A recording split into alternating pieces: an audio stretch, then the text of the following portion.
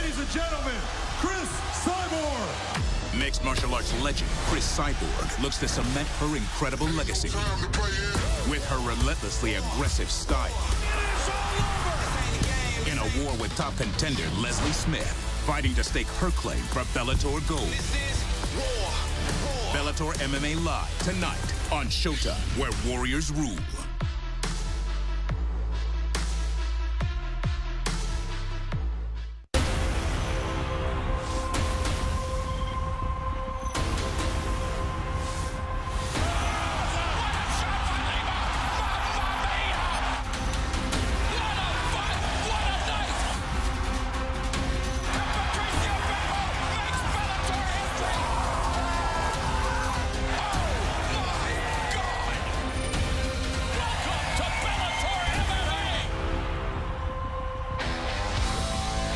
It's Friday night. That means Bellator MMA on Showtime. From the Fight Sphere here at Mohegan Sun Arena, we bring you Bellator 259, culminating with the featherweight championship main event. Chris Cyborg defending the title for the second time in a rematch with Leslie Smith. That's the main event coming up later tonight, but what a loaded lineup we have on the preliminary portion of Bellator 259, and no better way to kick things off than what should be an electrifying tilt in the lightweight division. Number 9 ranked Alfie Davis welcomes Alexander Shabliy to Bellator MMA.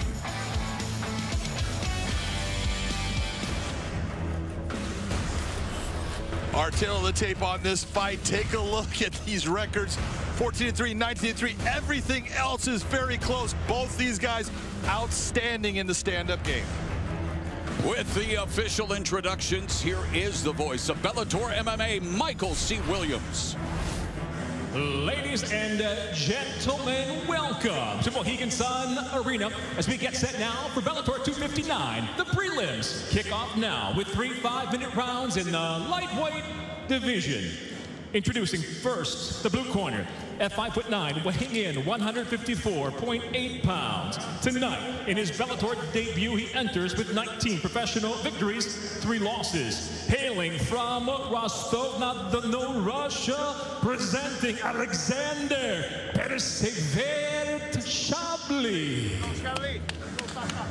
And across the cage, his adversary, fighting out of the red corner at 5'11", weighing in 155.1 pounds. As a professional, 14 wins, 3 defeats. From London, England, introducing Alfie, the X-Men Davis.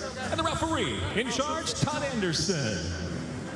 Todd Anderson is your referee. A special cheerio to our friends watching across the pond on BBC. They are especially invested in this matchup, watching London, England's Alfie Davis, the number 9 ranked lightweight in Bellator MMA. Welcome Alexander Shabliy to the Bellator MMA cage, set for 3 5-minute rounds. And it is Alfie Davis in the red gloves, the newcomer Alexander Shabliy in the blue gloves. And already, Davis switching stances. Both have won 4 consecutive fights, so both bring plenty of momentum into this opener at Bellator 259 as they exchange kicks, John. Both of them bring fireworks in the stand-up game. I'm telling you, Alexander Shabliy is so technically good. And Alfie Davis on the outside, you're going to see him moving a lot, but his kicks are outstanding. Shabliy attacking the, well, was the lead leg from Orthodox, but now Davis trying to befuddle Shabliy early, switching stances, trying to disrupt whatever rhythm, whatever tempo Shabliy's trying to build. Now, one of the things that you're going to see somewhere in this fight, Alfie Davis is known as the Axeman. Not many people can throw a very good axe kick that is something that can actually land and knock their opponent out, a la Andy Hoog, who you know well. Yeah, rest in power to the K1 legend, Andy Hoog, and we are seeing early signs of a kicking attack. There's a Superman punch from the southpaw stance by Davis. Davis doing a really good job of diversifying his attack and really just trying to confuse Chablis. Really nice job of what Chablis is doing, though. Look at him going to the low leg kicks. Every time, doesn't matter if it's the left leg forward or right leg forward, he's attacking those legs, making it to where that movement of Alfie Davis after that first round, it's going to start to slow down a little bit. Chablis, hand-to-hand combat master of sports and combat sambo master of sports, hoping to put on a masterful performance in his Bellator MMA debut. And of course, the man who currently lords over the lightweight division is the champ, Patricio Pitbull. He has other business to tend to in the featherweight division when he will meet the undefeated AJ McKee in the $1 million final of the Featherweight World Grand Prix. But a couple of lightweights looking to move up the ladder here tonight. Nice body kick lands for Davis. That was a very nice body kick by Davis, but you'll notice that Davis is starting to get, he's getting pushed onto his back foot, which means Chablis starting to win this battle of positioning. Just past the midway point of our opening round. Davis. Beautiful 1-2 strike by Alexander Chablis.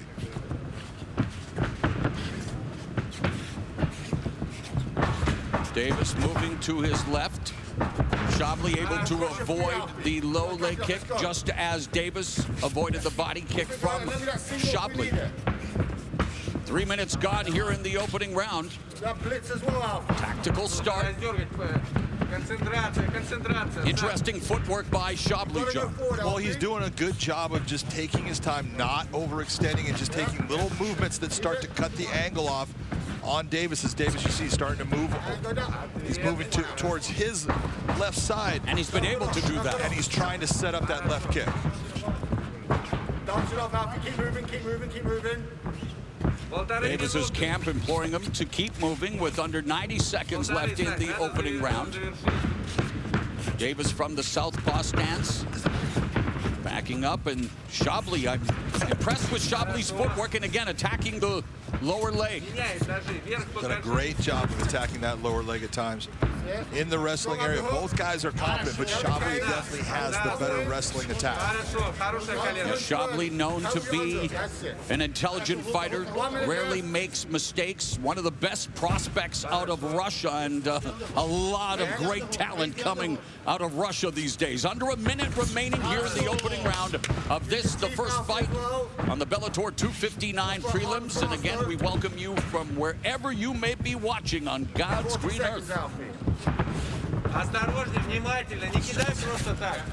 Head kick blocked by Chablis. Chablis very calm, cool, collected, already showing maturity, timing the spinning kick by Davis that turns into a takedown for Chablis. That's exactly what you're talking about. When you make those big, movements like Davis just tried to do, a guy times it right, comes right in it. Now it becomes an easy takedown. He didn't have to work hard for it. Now he's got you on your back, and Chablis has a very competent ground game. Good ground and pound and good submission. Already showcasing a high fight IQ from Alexander Chablis as the first 5 minutes come to an end. Nice and easy.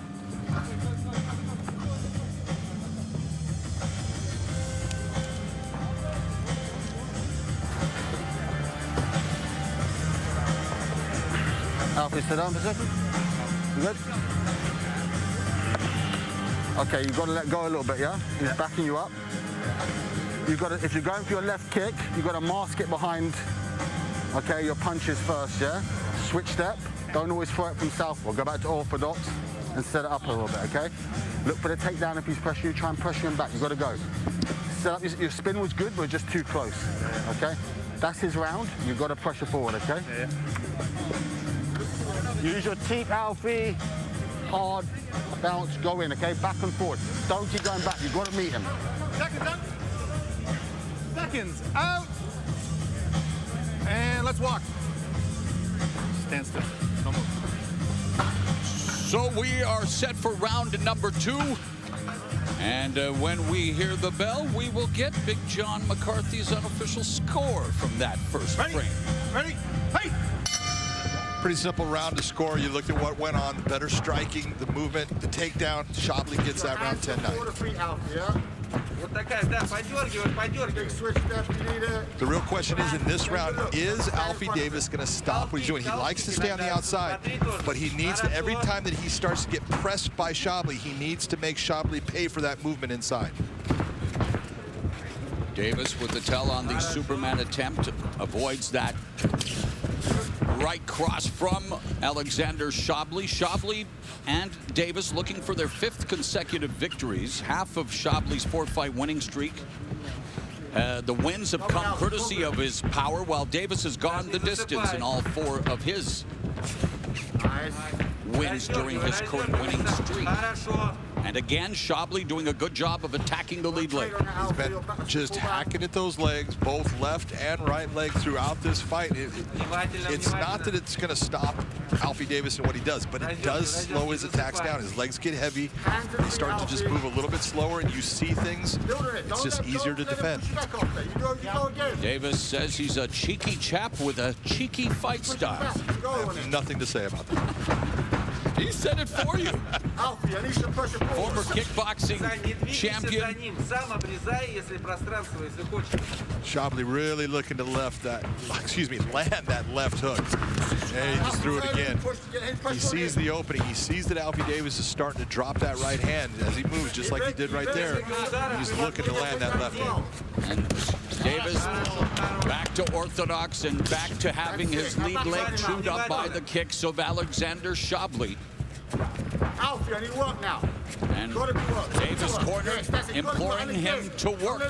Let's go. Come on. Earn that check, Mr. McCarthy. Yeah, well, you've got to look at what's going on, and right now, it's Alexander Shabley that's leading this dance. He's the one that's really in control of where the fight's taking place, when the encounters really start to blast off. So Alfie Davis needs to change that. He needs to start becoming more offensive, start to take more chances, because if it continues in this manner, he's going to end up losing a decision. Shabley would love to crack the top 10, facing a number 9 ranked Davis. And Shabley doing a good job, but just missing again with that counter right hand, but really loading up on it, John. He loaded up on it, and Alfie Davis did a nice job of sliding his head by, but it was close. And Shabley continues to allow Davis to move to his left. It does not make him pay for it. There's a nice 1-2 from Shabley, pulling the trigger on a combination. 2 minutes left in the second. And again, the Englishman's corner wants more action, wants more intensity, as I'm sure the fans watching on the BBC do as well, John. 1:45. One thing you're seeing from Alfie Davis right now, and he comes from a Taekwondo background, so kicks are a big part of his game. But you need to hide those kicks. If you're just throwing the kicks straight out, it's easy to see. It's easy to see the setup, and Shabley's not having a problem with him. So he needs to use his hands to set those kicks up. Hide those kicks behind the hands. He should have more, success against Shabley. Master of Taekwondo, Valerie Loretta and Hannah Guy will kick off Bellator 259's main card tonight, 9 Eastern, 6 Pacific on Showtime. Blood now around the left eye of Davis as he's been bloodied. He's been cut by Alexander Shabley's sharp striking. You see Shabley really closing the distance on him. That shot that made that cut happen, that hurt him. You saw him backing off. He circled out. He really felt the effects of it. And Davis continues to look for the dramatic. 45 seconds left in the second round, and Davis with that spinning attack that misses. Alfie, we've got him with some hard shit now. Don't you wish you could sometimes say those words as a color commentator, John? Yeah, just a couple. That was a big right hand to Shabley, and he's just systematically starting to just pull away from Alfie Davis with the shots that he's landing. He's the one that's in control. Oh, there's a beautiful spinning hook kick by. The heel kick lands for Chablis. So, even in Davis's bread and butter, Chablis proving to be more effective.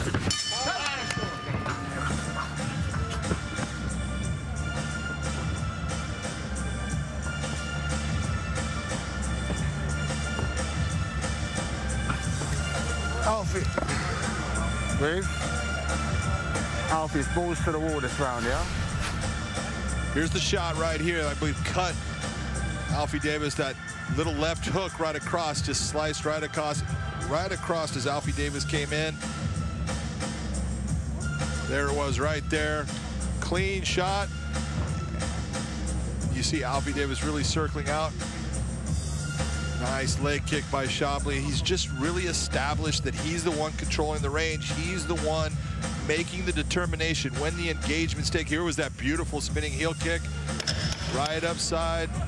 Wasn't really blocked, but it just didn't have the length to land with the speed that he was trying for, but still landed. Beautiful shot. The instruction from Davis corner that stood out. They want him to go balls to the wall in the third and final round, and the doctor now making sure that he will be able to compete in the third and final round. He's good. Thank you, Doc. I'll keep an eye on it for you. Here we go, gentlemen. I see what Todd Anderson did there. I'll keep an eye out for you. All right, third and final round. We have Alfie Davis in the red gloves, Alexander Chablis in the blue gloves, both in the midst of a 4-fight winning streak. Chablis fighting for the first time under the Bellator MMA banner and continues to be very efficient in the attack and with that counter right hand. That was a very efficient right hand, landed beautifully. He's just controlling everything in this fight right now, and that is unusual when you're talking about Alfie Davis. He's the guy that normally is frustrating his opponents, keeping them off balance, and he's not able to do that with Chablis right now.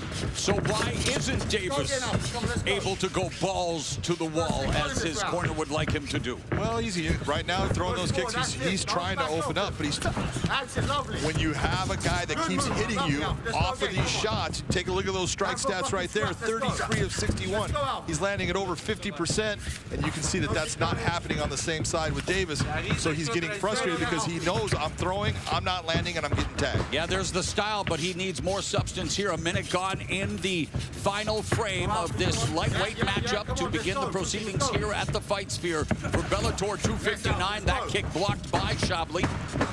Meanwhile, what's impressed you the most about Alexander Chablis here in his maiden voyage in Bellator MMA? Well, just the fact that look how tight he is with his technique, just taking his time, doesn't have a lot of exaggerated movement, and when that opening comes for him to either throw the right hand, left hand, he takes it and he lands with power. And he is proficient in the counterattack, and beautiful left hand there as he tried to avoid the incoming fire from Davis. And now from the southpaw position, that kick was caught momentarily, blocked by Davis.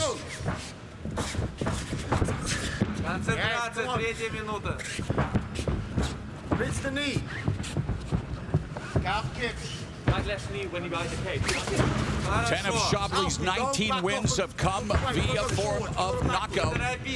For Davis, 5 of his 14 wins have come due to his power, misses with the spinning back fist. And John, that's been the case throughout the fight. He's going for these flashy finishing sequences. He needs to get back to the basics. You're exactly right. When you're using these big techniques and you're not the guy in control of the fight, those techniques usually are not going to be effective. And that's why you're seeing Chablis throwing some of those techniques and they're landing. Yes, and we just saw him land a combination there. Chablis, again, very efficient, very accurate, very precise, and very much in control. You're talking about those basics. Chablis is using those basics all the time. That's what's allowing those other techniques to work, and then goes in. Now the complete mixed martial arts fighter takes from the ground. That's what you need to do in this sport.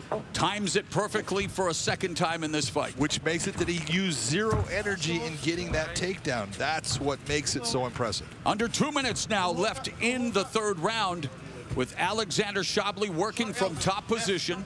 Short elbow strike, another elbow smash by Chablis. See Alfie Davis, he was utilizing a butterfly guard with the one leg inside. getting hit by the elbows, decides, no, I'm going to just hold on to the leg, but he needs to start thinking about it. He's got to get himself either back to his feet or start working towards a better position for a submission, because right now he doesn't have a whole lot, and Chablis is slicing through. Yeah, Chablis looking to improve his position. Half a butterfly hook employed by Davis, who has to do much more than control posture right now with less than 90 seconds left in the fight. Just like his corner said, he needs to step on the gas. He needs to go, because I have him down 2-0 right now, and this third round is definitely getting away from him also. And his top 10 ranking very much hanging in the balance here against Alexander Chablis, whose 4-fight win streak will continue. We are a minute or less. Beautiful position. Beautiful position by Chablis. You see how he was controlling that thigh? He used his foot and his knee with his shin on top of the thigh to make sure that Alfie could not get him into full guard. Just a beautiful job of maintaining control. You see Alfie Davis going back to that half butterfly guard, but that half butterfly guard is not going to get him out of this position. Yeah, there's no explosive energy. And there's no submission that he's going to get from that. And so you've got to figure out, I've got to go to something different. Well, and Chablis looking to improve his position. Meanwhile, Davis forced to just defend, forced to just try to control Chablis as Chablis continues to work from top position, delivering a series of body shots with his left, trying to posture up and continue the ground and pound. Active on with his hips is Davis, but it seems to be too little too late. Final seconds of our opening battle here at Bellator 259. 3, 2. Good job.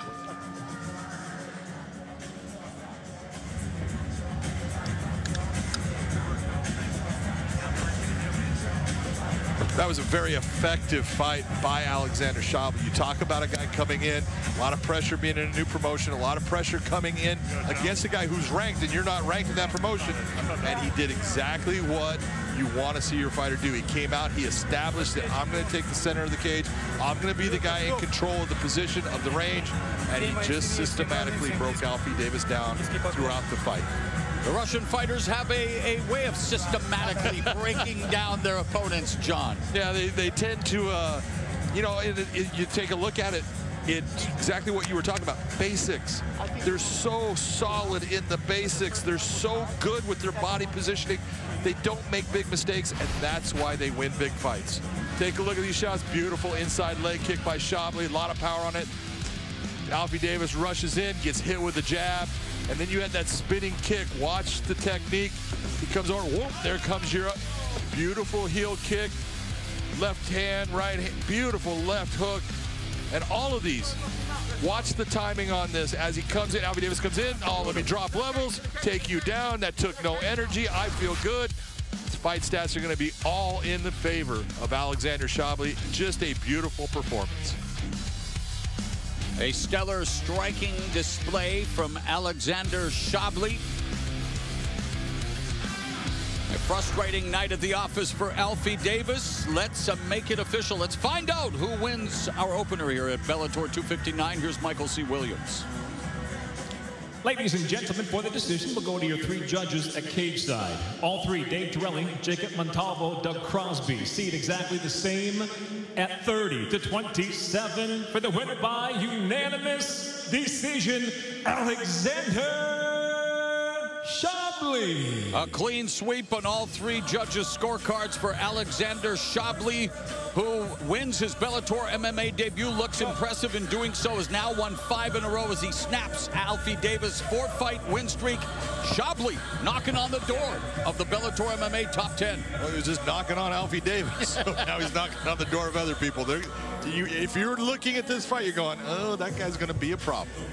All right, it's now time to open the door to what's happening at the fight desk. Here's Jen Brown.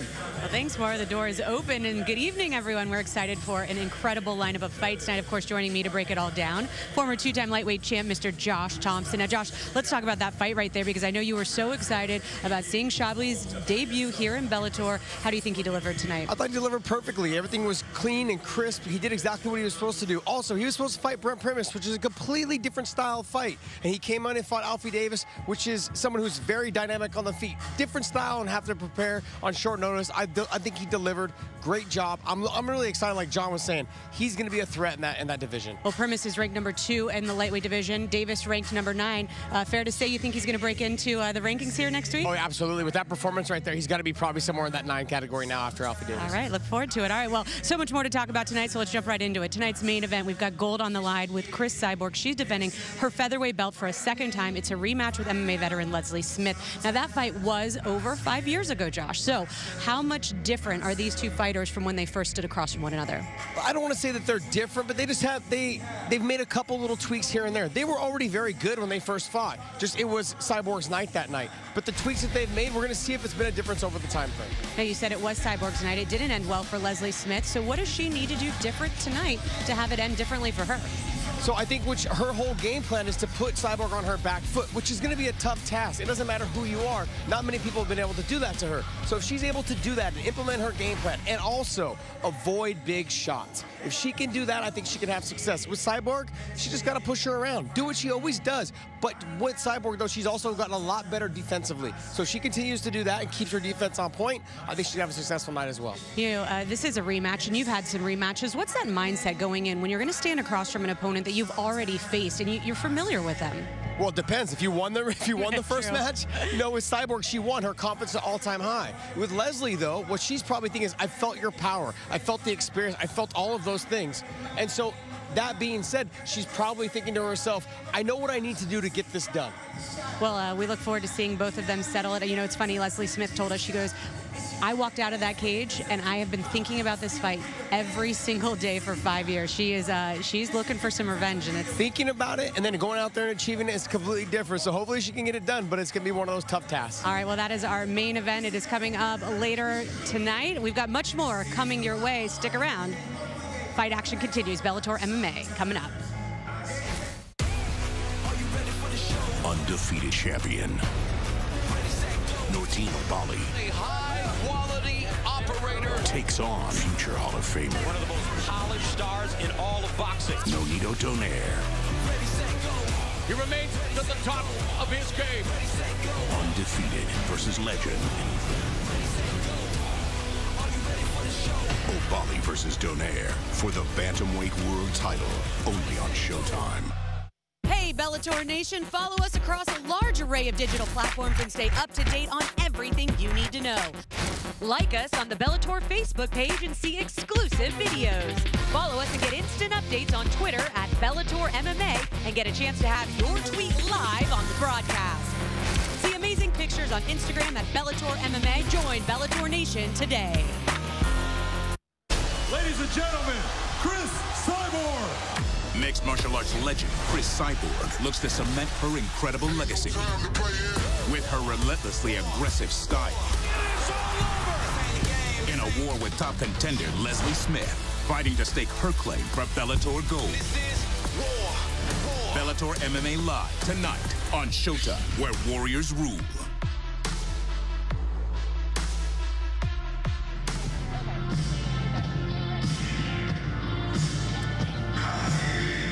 Bellator 259 prelims roll on with an intriguing matchup in the Bellator Bantamweight division. A compelling contest featuring two newcomers to a division that is, well, suddenly cooking here at 135.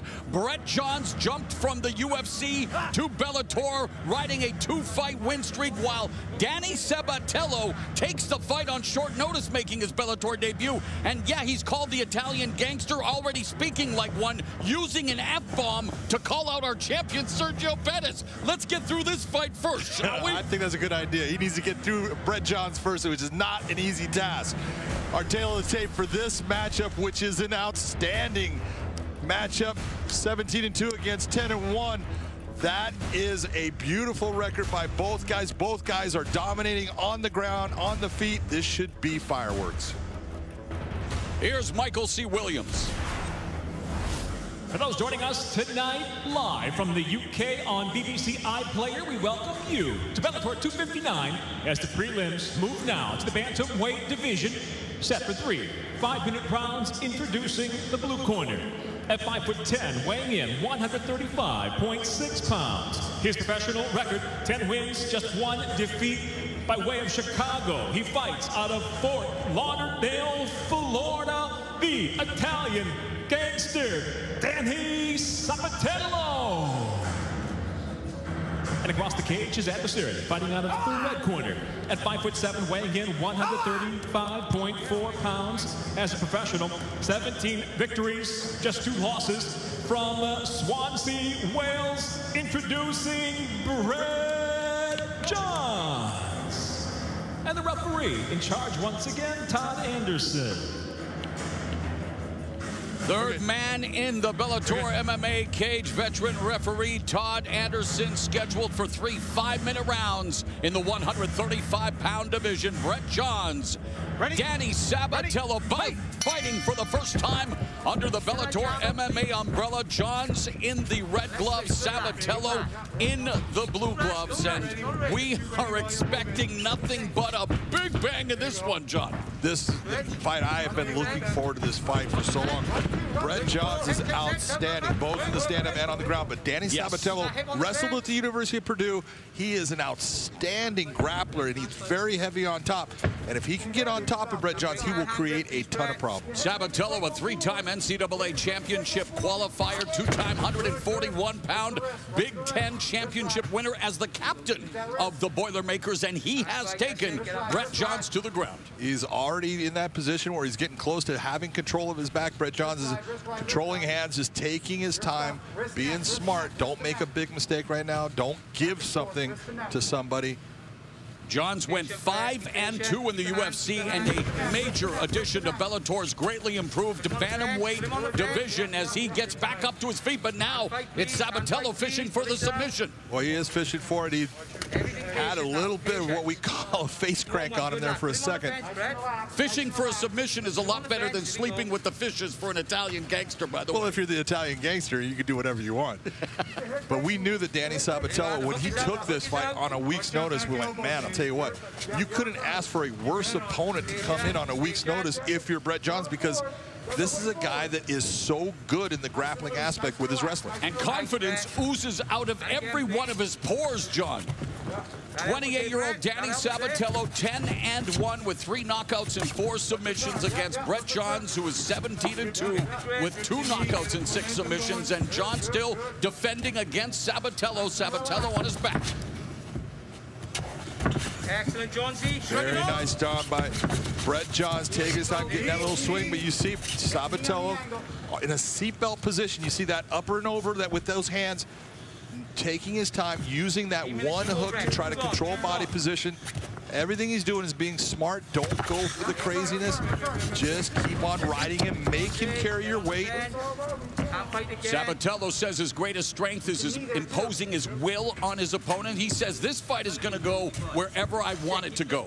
I am the best at being tougher and meaner than my opponent. Did I mention he's confident? I don't think you did, but yeah, Josh Thompson always tells me, you know, confidence is key. But if there's one thing we know about Danny, he's got a ton of it. For Brett Johns, his only 2 losses come to current UFC bantamweight champion Aljamain Sterling and ranked contender Pedro Munoz. Yeah, he lost a decision to both of those gentlemen.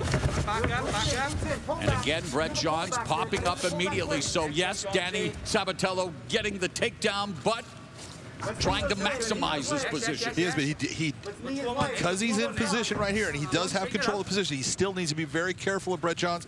Brett Johns is a guy that we've seen roll into calf slicer positions and different types of leg locks.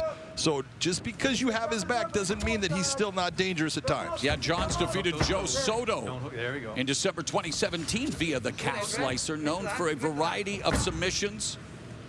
Go on. On his head, on his head. Right now you see him looking for that Kimura grip on the arm. The real thing is he wants to actually toss to that side. Nice job by Danny, bringing him up and down.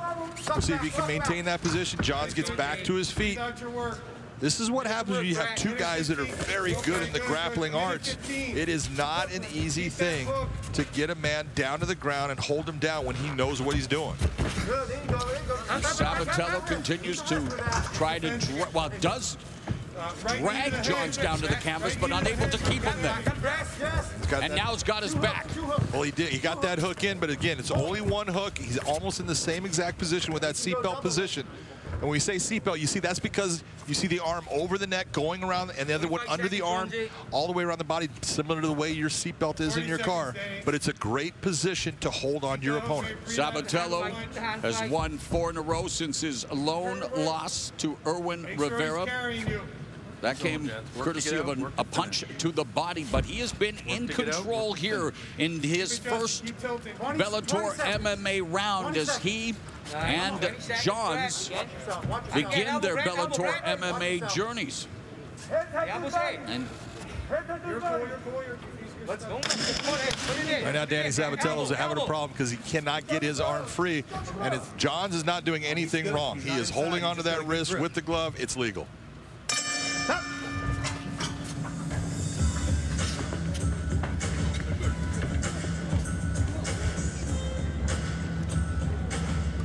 Take a look at that round, and a lot of people go, well, you know, who won that round? Because, you know, there wasn't a whole lot of striking. There was grappling, and the grappling was dominated as far as positioning by Danny Sabatello. He's going to get that round 10-9.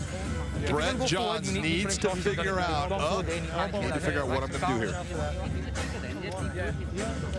all right, well, Saturday, May 29th, Showtime Championship Boxing presented by Premier Boxing Champions. We have got another barn burner of a card at the Punch Bowl in Carson, California. Former 4-division champion, future Hall of Famer Nonito Donaire challenges undefeated titleist Nordine Oumbali. You do not want to miss this Saturday, May 29th, 10 Eastern, 7 Pacific, only on Showtime. If we end up in that same position, you got to work to finish, okay?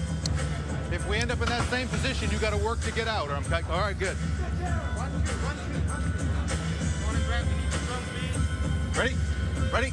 Hey!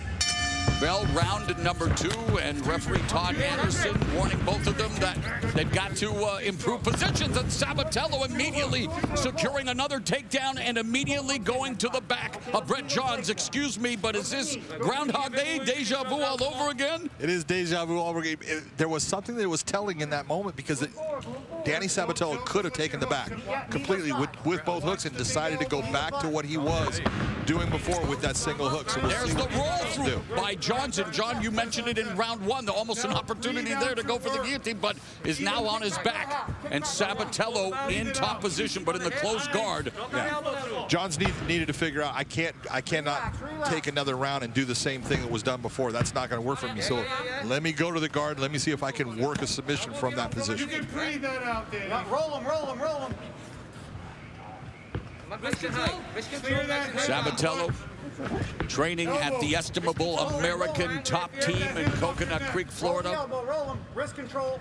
Always a pleasure to visit with Dan Lambert, the belt collector of all belt collectors. And, well, ATT's produced a plethora of champions. So you've seen Dan's collection. Keep pushing, keep pushing. Good shot. That was good shot, Danny. But they've collected a lot of world-class mixed martial artists at American top team. Danny Sabatello wanting to make his bones here in Bellator MMA and continues to work from top position. He is trying. He's doing a good job of staying in the top position, landing strikes at times. You see him trying to swish his hips to get past. Johns brings up, trying to get into a triangle position. That doesn't work for him. Johns really needs to get that separation, pushing the head of Danny Sabatello down towards his sternum. That's going to make it where Sabatello has a very tough time landing solid strikes. When you're seeing Danny Sabatello's head over the top of Brett Johns' head, that means that he can deliver powerful strikes, both elbows and punches. So just how confident is Danny Sabatello despite taking this huge fight, the biggest of his career, on short notice? He predicted a second round TKO. He has 2 minutes and 42 seconds to deliver. Easier said than done against a guy like Brett Johns out of Wales.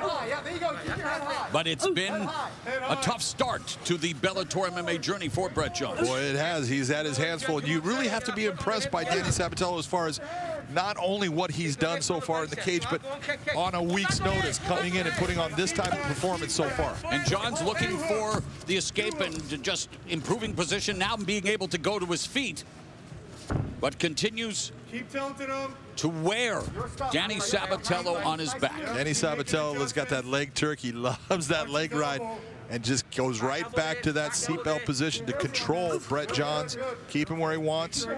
A decorated wrestler in college, Danny Sabatello using his wrestling background to full effect here with 1:45 left in the middle frame.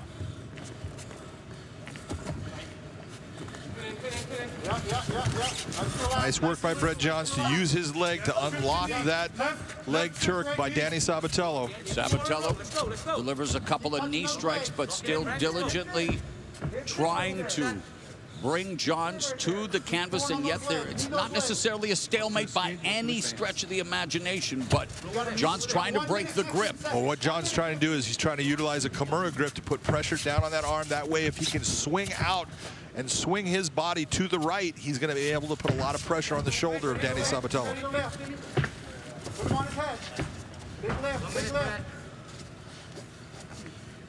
Two of Sabatello's 4 submission wins have been courtesy of a rear naked choke. Last one came in June of last year against Raymond Ramos, and he stayed active during his pandemic year. Brett Johns really trying to make that Kimura hold, that grip. He's trying to put a lot of pressure on it. This is similar. You go all the way back to Pride Fighting days. Sakuraba against Renzo Gracie. You need to be very careful if you're Danny Sabatello in that position. Always like going back to those Pride Fighting Championship days. I'd never die, John McCarthy. And just as Brett Johns refusing to allow Danny Sabatello to improve his position, but in the meantime, Brett Johns unable to do anything offensively. He really has not been able to do anything, and he's been in the same position. Looking for a straight arm lock, putting a lot of pressure on that, but it's not going to be enough time.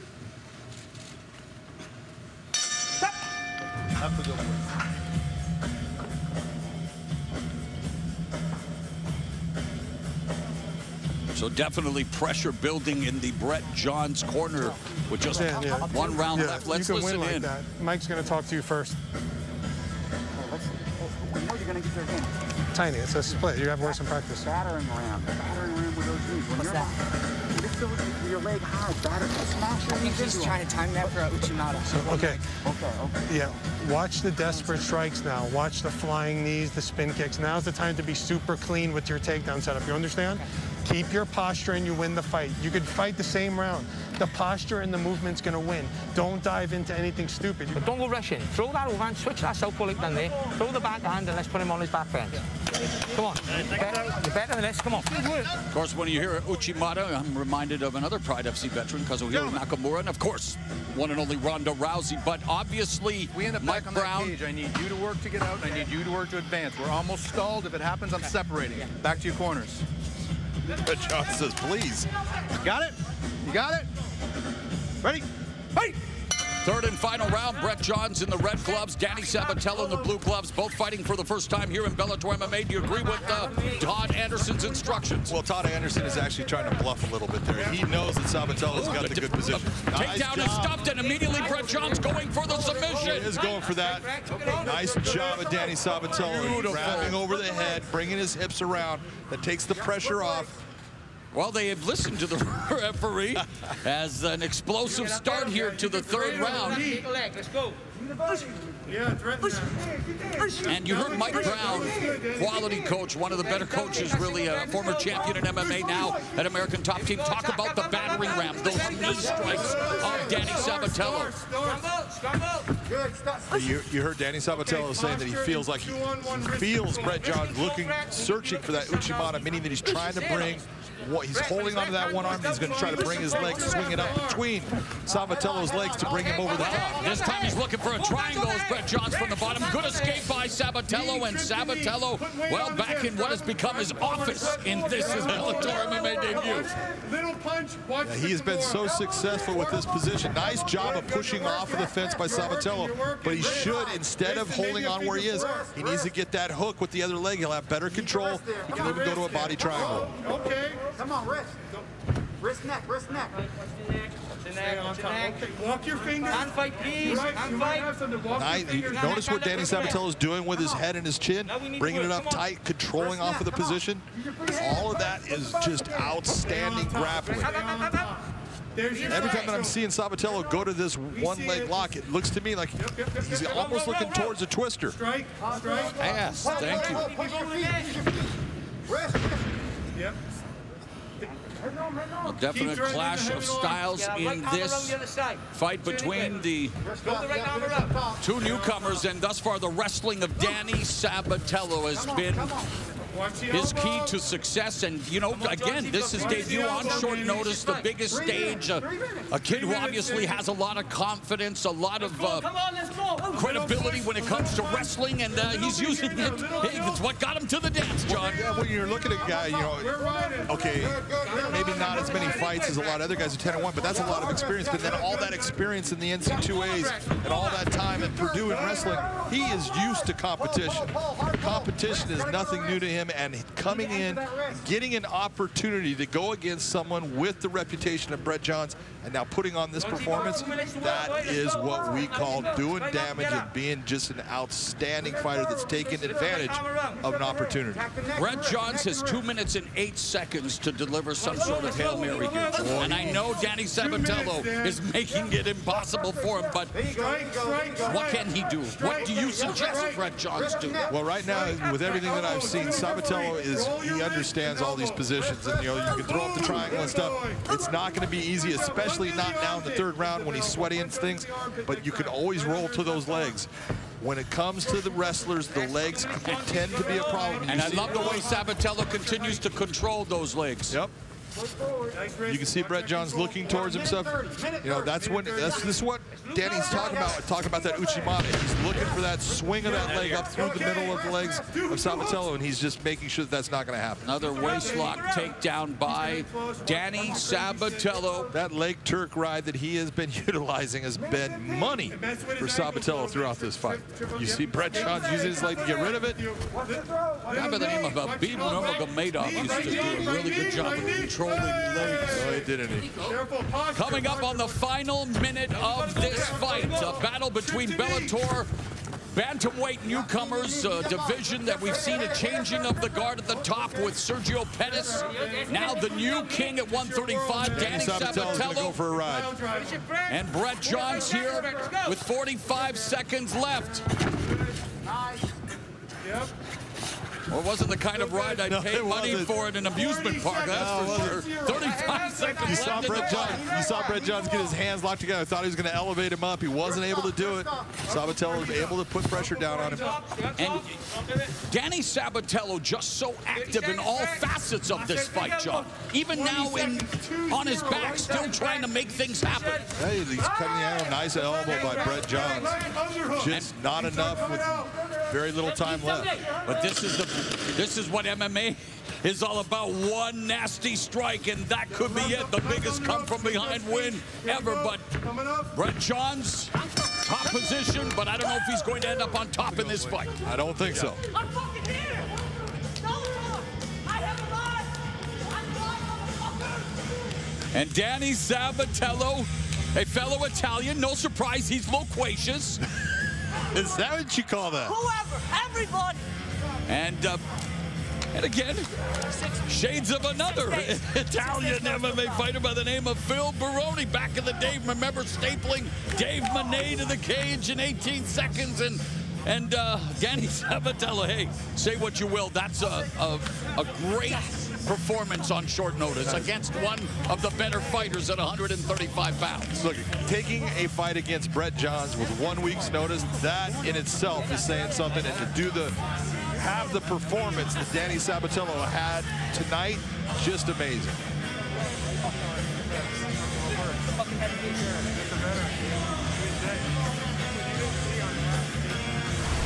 Take a look at some of this work. This was Sabatello. Beautiful takedown. Elevates Johns and brings him down.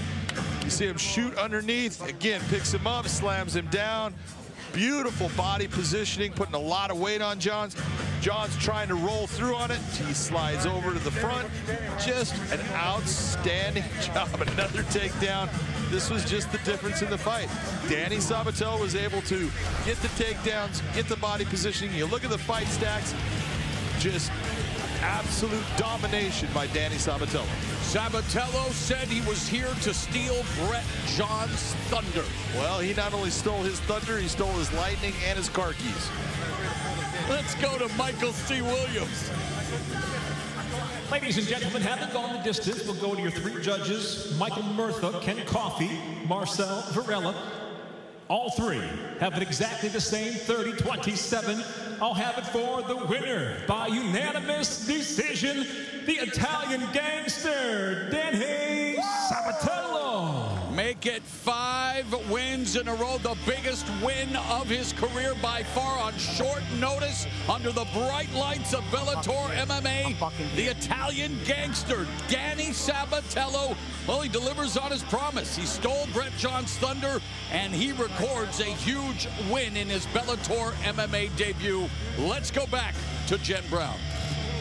Well, thanks, Mauro. All eyes tonight will be on Bellator's featherweight division. Our next prelim features number 7, Leah McCourt, versus the women sitting slightly ahead of her at number 6, and Janae Harding.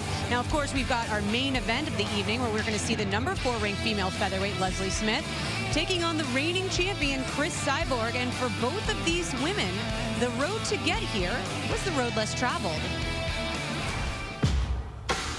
I love animals. My mom would like to be dentist, but in my heart, I would like to be veterinary. We have some chickens, have like 5 chickens. We have fresh eggs every day. His name is Manny Porcal. And we go pick up him. He's very little. He's like this size. So cute. And then he's supposed to stay this size. He's not the little one, but we love him. My dad's a minister, and so I grew up in the church, spent a lot of time wearing dresses that had like the white collar with like lace around it. You know, it's super uncomfortable. And so finding a place where I could feel like I was doing my thing, definitely it was sports that gave me that. So I have always had my eye on whoever is the fastest and the best and the strongest, and that's always been what I want to get to.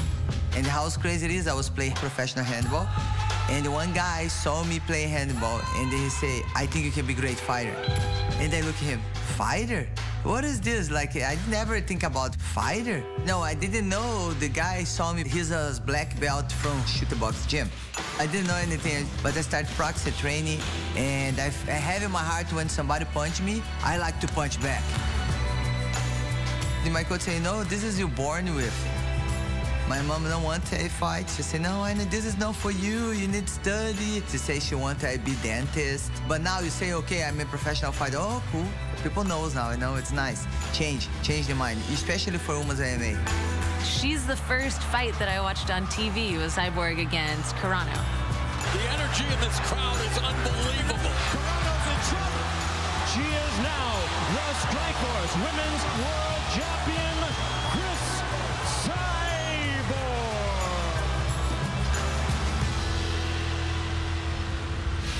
First one, the Strikeforce. Second one, I was getting Invicta. Third one is the UFC belt. Now is the Bellator.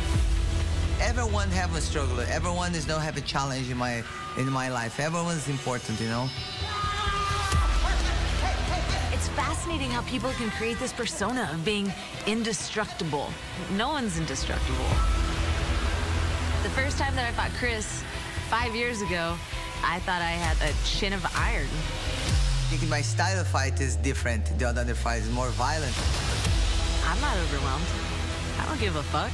Like, let's go. I mean, that's what we're here for. Let's do it. 5 years passed. I'm a better fighter. You know, we've been training. I'm aware to fight. I'm turned cyborg. For sure, she's a better fighter too. I like to motivate people. Chess has definitely helped me to gain the patience to be able to take my time and to set things up so that I can strike at the right time. I like to punch. Before I just go. And now, you know, I go, but patient, see the right moment to finish. The thing that I'm going to look forward to the most, coming back to my team and saying we did it. Not just to be the world champion, but to be the champion of people's hearts. This is the most important for me. Well, you love getting to know both those women a little bit better there. And Cris Cyborg, she's obviously known for what she's done inside the cage, but maybe not known as well, Josh, for what she's done outside the cage, her philanthropy work. She's done so much to give back. A little interesting note the folks at home may not know is that she's actually had Leslie Smith come and teach at one of her camps, her Pink Belt Fitness camp. So she knows her well. And that's, I guess, my question for you is it difficult or more difficult to face a fighter that you kind of know personally? You know, they've not just stood across from the cage. They've spent time together outside the cage.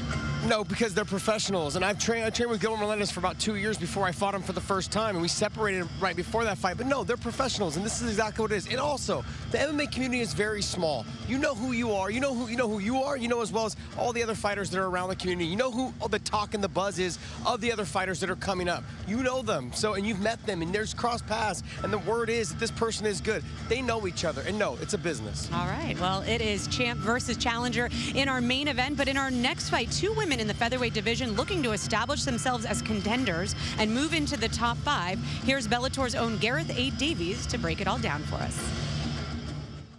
The matchup of Janae Harding and Leah McCourt brings together two female featherweight fighters looking to climb a ladder dominated on its top rung by standout champion Cris Cyborg.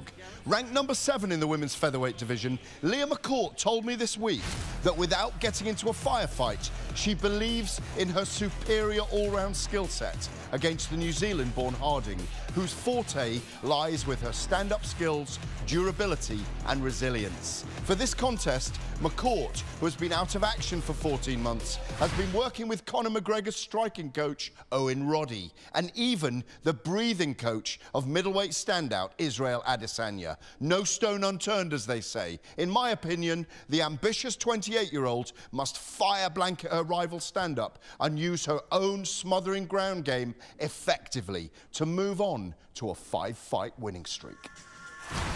You down with GAD? Yeah, you know me. Thanks, Gareth. Good breakdown of this important fight coming up in the featherweight division. Of course, the main event later tonight with Cris Cyborg defending the featherweight crown against Leslie Smith in a rematch. But right now, you will see number 6 ranked Janae Harding square off with the number 7 ranked Leah McCourt. Our tail of the tape for this featherweight matchup. Take a look at that weight. There is a problem there, and that problem is Leah McCourt did not make weight, Mauro. 149.4. You're telling me. That is a huge difference between 145, but Janae Harding's tough enough to say, I'll still take that fight. Well, she'll lose 20% of her purse, and Harding will try to make her lose her 4-fight winning streak as we go to Michael C. Williams. From Mohegan Sun Arena, the prelims now continue as we go 3 5-minute rounds in the featherweight division.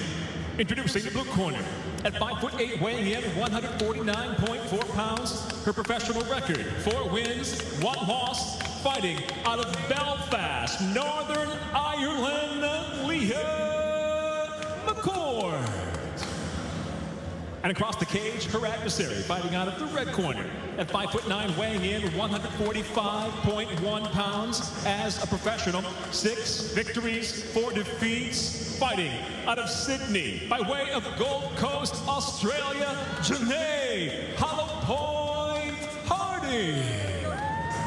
And the referee in charge, Kevin McDonald. So Kevin McDonald will oversee this battle between top 10 ranked contenders in the women's featherweight division. Harding at 3-2 in the Bellator MMA cage. McCourt at 3-0 under the Bellator banner. the bell in round 1. Janae Harding in the red gloves, Leah McCourt in the blue gloves, and immediately Harding splitting the guard with that jab and a kick. That's exactly what Leah McCourt wants, is to get those hands around the body of Janae Harding. That is her world. If she can get that grip on Janae Harding and take her down. She's a black belt in judo. She's got very good throws, and she's got a very heavy top game. Started training in judo at the age of 7. Started MMA training at the age of 19. Now at the age of 28, wants to move a step closer to title contention. Although again, after missing weight, should she be? That's the whole thing. But, you know, it all comes down to this. You're taking, you have certain responsibilities. Be on time, make weight, fight hard. She didn't make weight. That's something that she's going to have to change. And with all due respect to Meatloaf, 2 out of 3 is this one. All right, Harding and McCourt grappling for position along the cage. A minute gone here in the first. It's a nice job by Janae Harding to stay on her feet, because Leah McCourt is very good at off-balancing her opponents and getting them to the ground. Janae has had a lot of experience with a lot of good fighters. In my opinion, her handlers, her managers put her in against some killers in the beginning of her career. It's like, man, you want to give your fighter a chance, and she's gotten better and better as her career's gone on. Her stand-up is outstanding, but there is that beautiful trip by Leah McCourt to get her to the ground. Right into side control for McCourt. Left side's on the wall, left side's on the wall. Track the hip, don't worry about stepping over just yet. As a rear naked choke victory over Carrie Hughes during her stint here in Bellator, that being the lone submission win of her career, and now trying to keep Harding on the map, but Harding able to get back up to her feet, reset in the stand-up position. Good job of bumping her hips by Harding, moving, keeping her arm out there. This is where she wants to stay. I want to stay to the outside and utilize my striking. Long jab and able to close the gap, but this is again where McCourt will try to take advantage, because obviously Harding with the edge in striking coming into this contest. She does have the edge in striking. A lot of people look and say, well, why is she in this position against Cage? She is okay in this position with Leah McCourt in the cage. She's utilizing good head position, and you can do a lot of damaging strikes in that clinch position as long as your opponent is the one with their back on the cage. And as Gareth Davies mentioned, McCourt training with Conor McGregor's one of the striking coaches in Owen Roddy, trying to shore up her striking going into this fight. Owen Roddy is an outstanding coach, not only in striking, but also in the grappling range. He knows exactly what he's doing, so Leah McCourt has got someone that knows exactly what to tell her. It's just a matter of, can she carry those instructions out. MMA, a global sport, and boy, many countries on display here during the Bellator 259 prelims. Harding fighting out of Sydney by way of the Gold Coast as McCourt secures the takedown. It was a nice hard goes by McCourt to get the takedown, but you see Harding working herself back to the feet. McCourt fighting out of Belfast, Northern Ireland. Head position here, lift the chin, Leah, lift that chin. There's really going to be a question if you're thinking about it as far as the conditioning of Leah McCourt. I'm sure she's in shape, but how much did she try to lose that weight? Did she cut it off early, or did she just say she gave it everything she could? Well, is she going to have the endurance to keep up with this pace? Because this pace has been and especially in positions like this where she is wearing the weight of Janae Harding pinned up against the fence. Again, utilizing her judo base, trying to improve her position. Coming up on the final 60 seconds of what has been an action-packed first round here between Janae Harding and Leah McCourt. Knee from Harding. Strong base.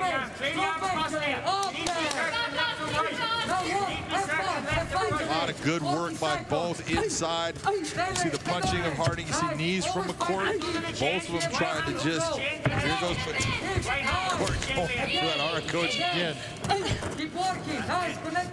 30 seconds left in the first round, and again McCourt securing the takedown into side control. Less than 20 seconds now remaining in the round, and McCourt with an opportunity here to make hay with this dominant position, but Harding scrambling.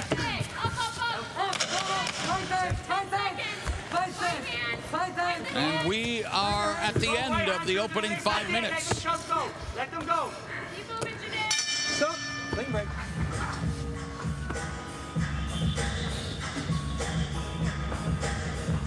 Come here.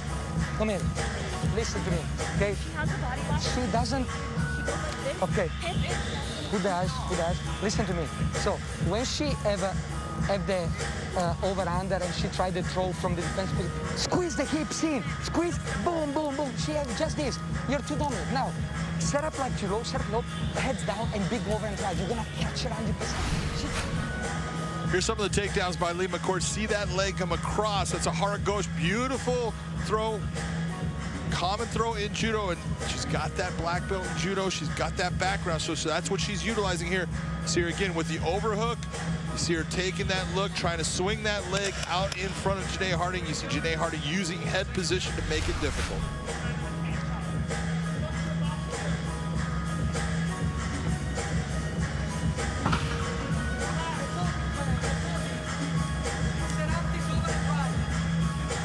Round two. Bell in round two. Was it a difficult opening round to score, John? It's going to be a difficult. I'm guaranteeing that one judge is going to go one way and two are going to go another way on that round because there was a lot going on. But you got to take a look at this is a fight. This is not a grappling competition.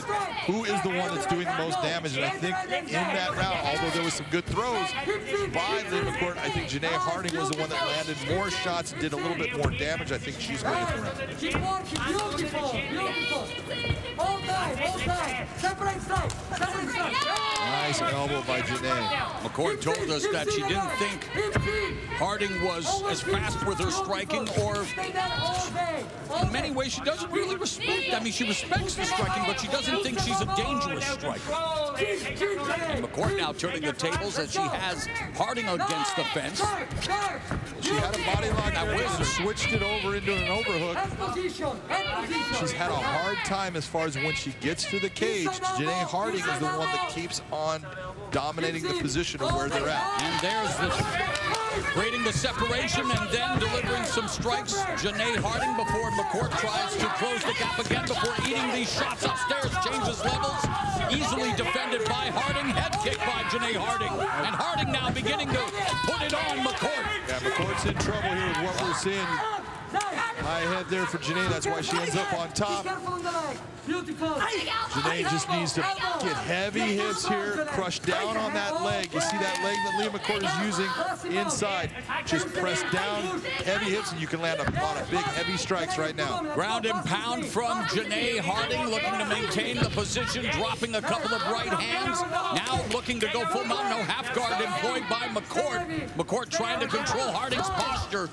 Harding drops another left. McCourt active on the bottom, but eating these shots. Yeah, McCourt is not reacting the way you want to see. Right now, she's starting to cover in this position.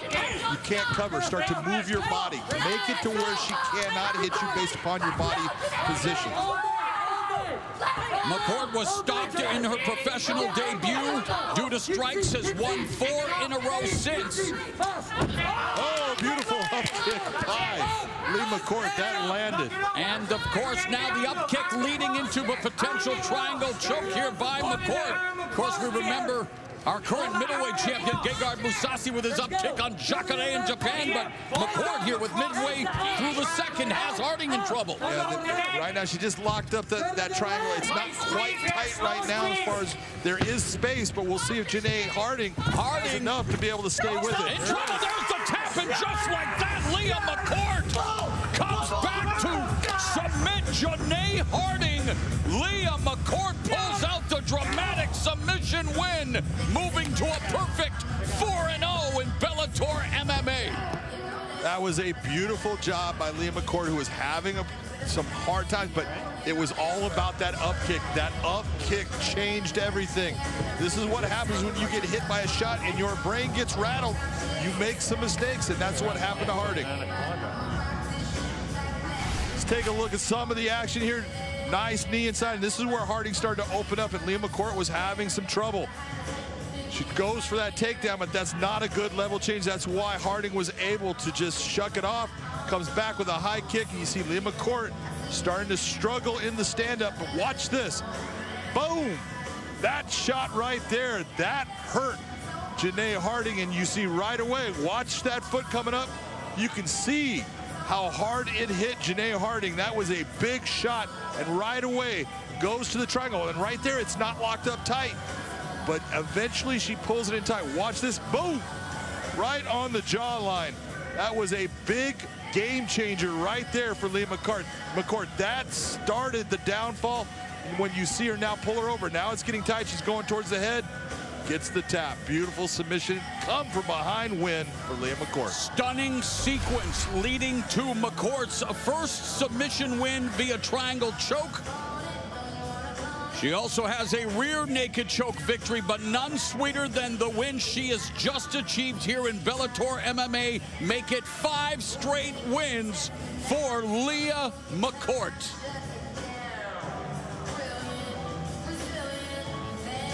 Let's make it official with Michael C. Williams. Ladies and gentlemen, inside the Bellator cage, the triangle brings it to a conclusion. The tap officially 2 minutes, 42 seconds into round number 2. The winner by submission, Leah McCourt. Leah McCourt looking to move up the rankings in the featherweight division, and she will speak with our Big John McCarthy. Nice show of sportsmanship there by Janae Harding after a very tough setback here tonight. Leah McCourt, that was heart, guts. You brought that fight back. It was the up kick that changed everything at that time. Talk to me about that fight. Yeah, I knew Janae's a very technical striker. I just been in deep waters with a lot of people, so I knew it was going to be a tough fight. And I've got heart, and that's the only attribute I have is my heart, so I'm delighted. Did you realize how hurt she was when you landed that up kick? I seen her wobble, yeah. Well, then when she wobbled, she came down, and right away you went for the triangle. You set it up, it wasn't quite tight, then you readjusted it, and once you readjusted and you brought her over, you knew you had it. Yeah, I didn't think it was on, but I heard her choke, and I was like, right, let's put it on properly. Well, your grappling has been what has gotten you all of your wins, and again, it was the strike that set it up, but your grappling went and got that win. You are looking at now moving up in the rankings in the Bellator featherweight division. Who would you want next? Anybody, I don't care. I just love fighting and I love improving, so anybody, all the girls in our division are top girls, so every fight's gonna be a challenge. Well, congratulations on a fantastic win. Congratulations on your first fight here in the United States. Everybody, your winner, Leah McCourt. Leah McCourt says her nickname, The Curse, comes from her being notorious for crazy things happening to her leading up to her fights. Well, a crazy combination led to the biggest win of her career, the up kick into her first triangle choke submission.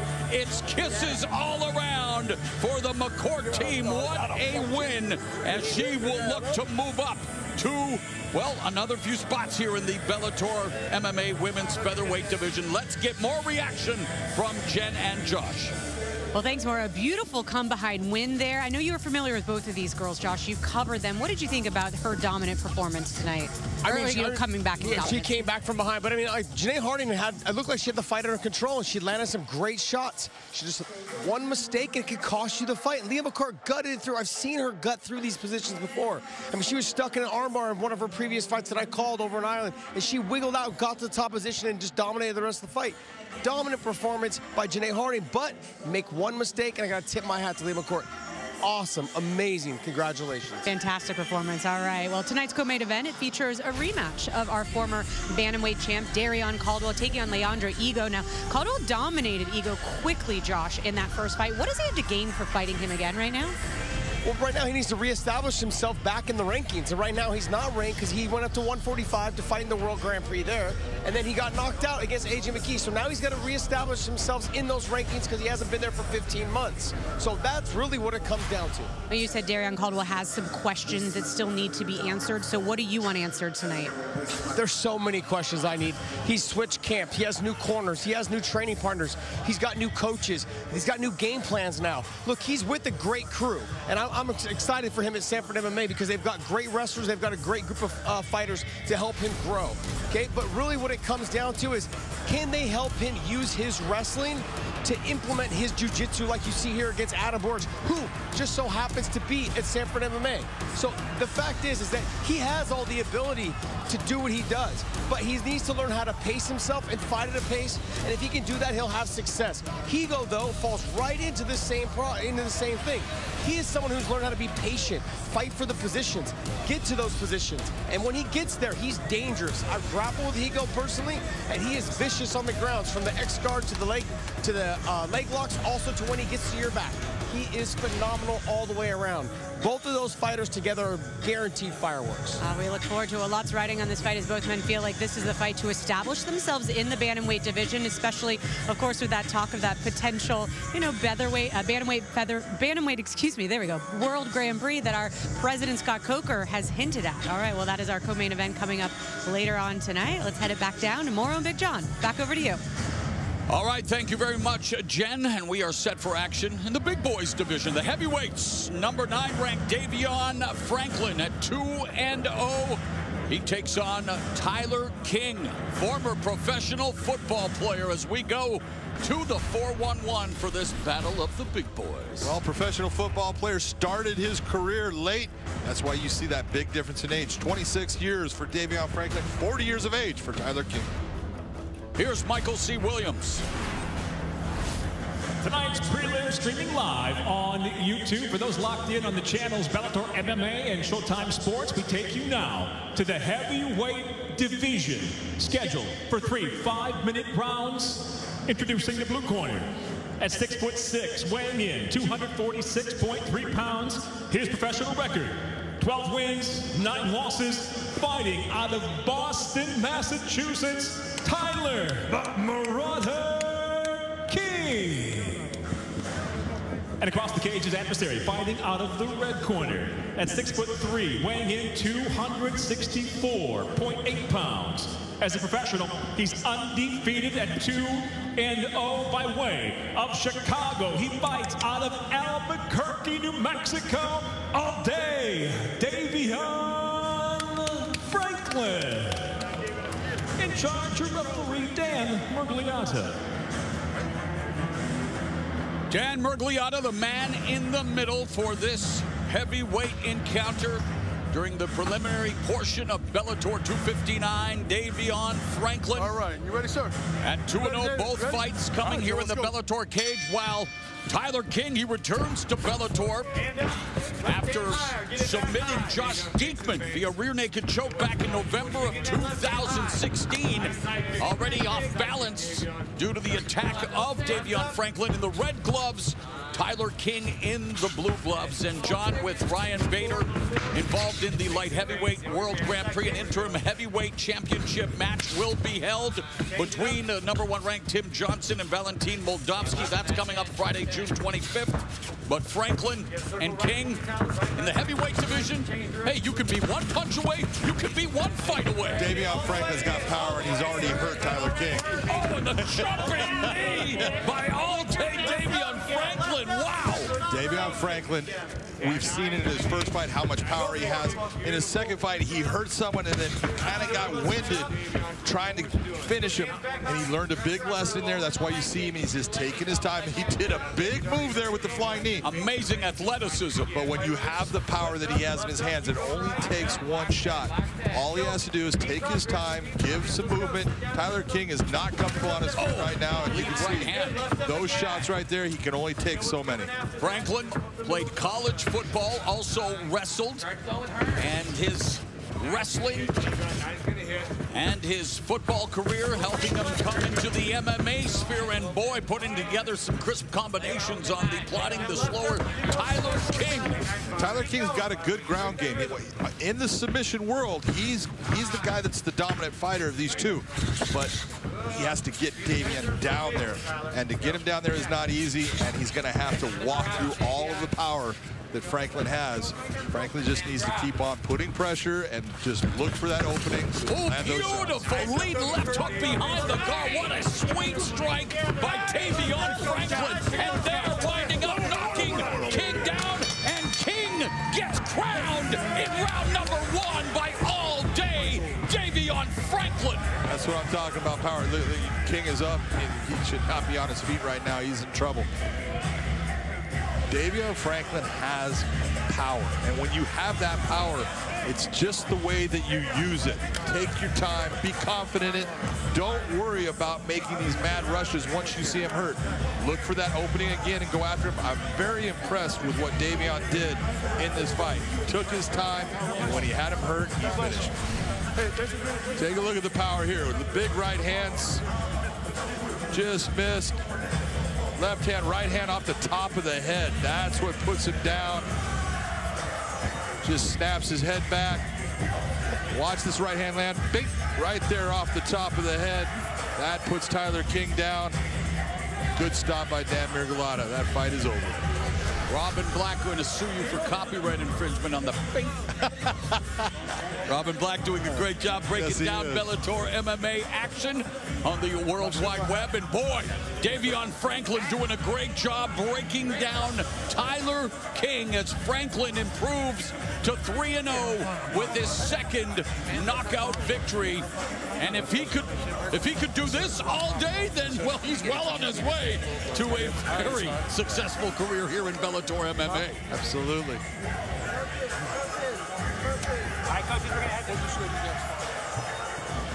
Let's go to Michael C. Williams. Ladies and gentlemen, it comes to an end officially inside the Bellator cage. 2 minutes, 2 seconds into round number 1 by knockout. Still undefeated, the winner all day, Davion Franklin.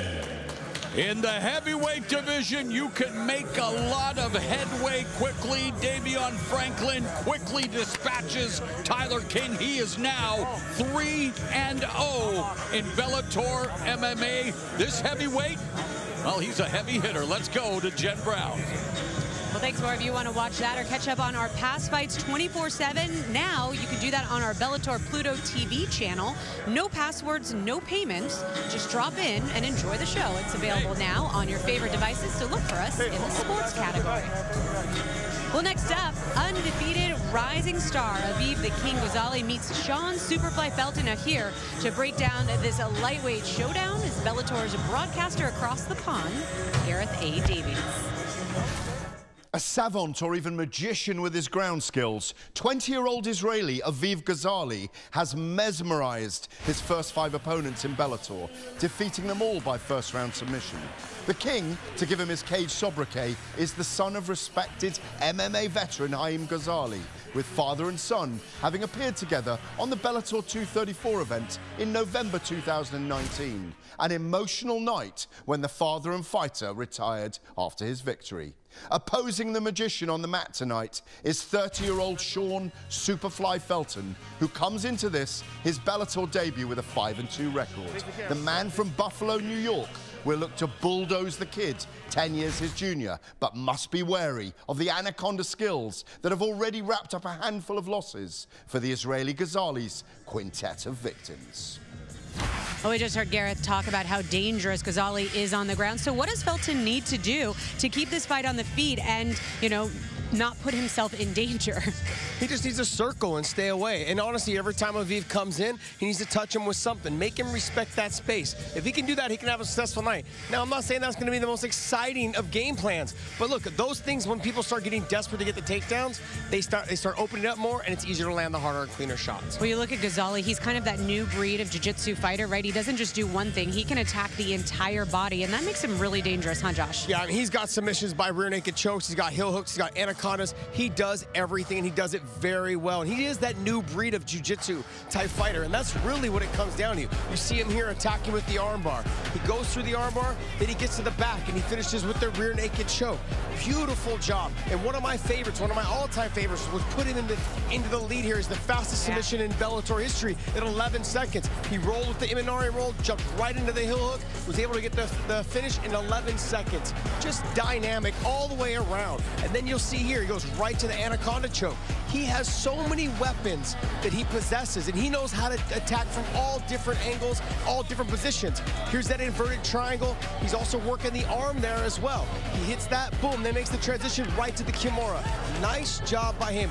He is so good in every position, and your opponents have got to be worried about everything that he brings to the table. All of those 5 submissions coming in the first round. When we asked him how we saw this fight ending, what do you think he said? Submission. In the first round, that's right. All right, well, can he secure his 6th straight first-round finish? It's time to find out. Moro? All right, thank you very much. Action in the Bellator MMA lightweight division. The 5-0 submission magician, Aviv Ghazali, going up against Sean Felton, making his Bellator MMA debut. Our tail of the tape for this lightweight matchup is real simple. Look at that 5-0. Aviv Ghazali is looking to make that 6. Sean Felton's going to do everything he can to make sure that doesn't happen. Here's Michael C. Williams. Tonight, here's Bellator 259 prelims. We'll move to the lightweight division. Scheduled for 3 5-minute rounds. Introducing the blue corner. At 6'1", weighing in 154.3 pounds. His professional record, 5 wins, 2 losses, 1 draw. Fighting out of Buffalo, New York, Sean Superfly Felton. And across the cage, his adversary, fighting out of the red corner. At 5'10", weighing in 155.7 pounds. As a professional, he stands undefeated at 5-0. He fights out of Bat Yam, Israel. Introducing Aviv, the King Ghazali. And your referee in charge, Kevin McDonald. Kevin McDonald assigned the task of officiating this lightweight matchup. Aviv Ghazali looking to move to 6-0, looking for a 6th straight submission. Sean Felton, well, he is looking to make a splash in his Bellator MMA debut. The southpaw Ghazali moving to orthodox red gloves, Felton in the blue gloves. And you know Ghazali wants to spend more time on the canvas than a Rembrandt, and so far many masterpieces to his ground game. And immediately gets Felton to the ground, into full mount, John. Aviv Ghazali is now in his world. This is exactly where he is dominant when you look at this matchup. On the feet, Felton has the ability to stay with Ghazali, but on the ground, this is like working against someone that you haven't felt what he can do. Nice job by Sean Felton. By Felton. Half kick by Ghazali. Aviv Ghazali was raised on the mats.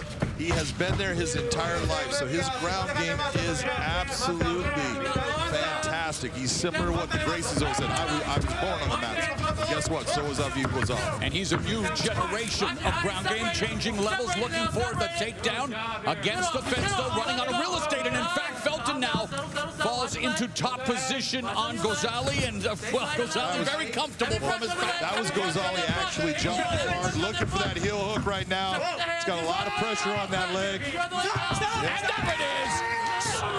6 professional fights, 6 submission wins, another lightning quick victory for Aviv Ghazali, and some concern for Sean Felton.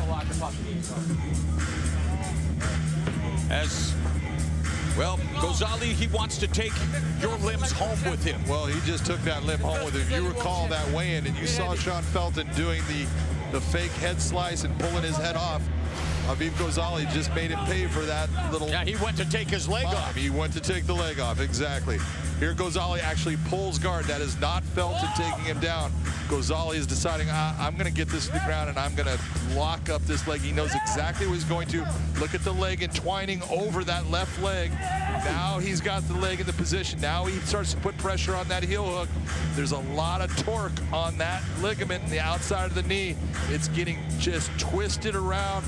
A lot of pressure once he extends right here. That's huge pressure on that hopefully there's not a lot of damage to Sean Felton's leg.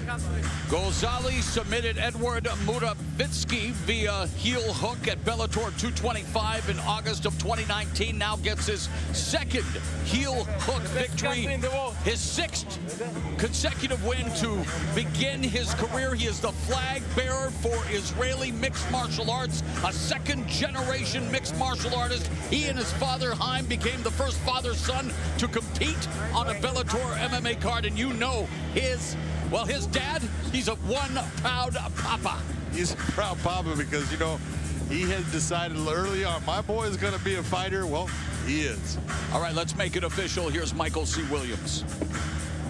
Ladies and gentlemen, inside the Bellator cage, the tap comes by way of the heel hook. Just 1 minute, 17 seconds into round number 1. The winner by submission, the undefeated king, Aviv Gonzalez. Well, he's the king in terms of submissions. And indeed the king when it comes to the fastest submission in Bellator MMA. Hey, he's sliding a bit. That one went, what, 1:17? Incredible stuff. It really is, John. All right, we've heard enough of John McCarthy and yours truly. Let's get more reaction from the fight desk. Well, thanks more, Josh. You got to love that, delivering on what he said. He said, I'm going to get another first-round submission. He did just that with the heel hook. It was beautiful. What did you expect? I told you that. I told you that's exactly what was going to happen. No, he is just phenomenal, and he attacks all limbs, all joints that he possibly can. He's phenomenal. And if I walk you through this, like what he did here is when he sat back and pulled him into guard, pulled Felton into guard, he threw that right leg over, started attacking the heel hook. Now, the problem is, though, Felton, once you roll through, you really can't keep rolling because the cage is in the way. So what he did, Aviv just did, is he sat back on it, started opening up on the heel hook, and was able to get the tap. Actually, it was a verbal tap. We could hear it from up here at the desk. Yes, we could. Now, when here, you can listen to it right here. Go ahead and take a listen to this.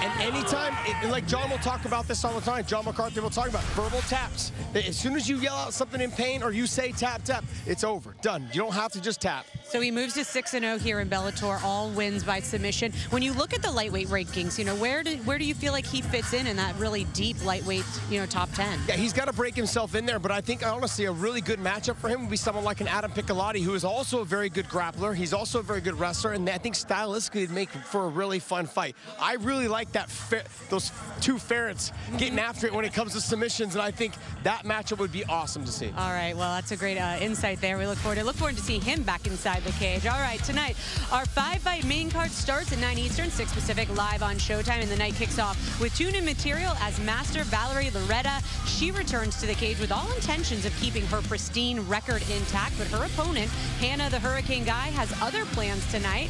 Now, of course, the night will culminate with the featherweight championship bout and rematch of Chris Cyborg and Leslie Smith, but sitting in the 3rd position, a stylist matchup between the undefeated Austin Vanderford and Fabian the Assassin Edwards. Now, it is often said that styles makes fights. Well, here's our UK correspondent, Gareth A. Davies, to make sense of this one for us.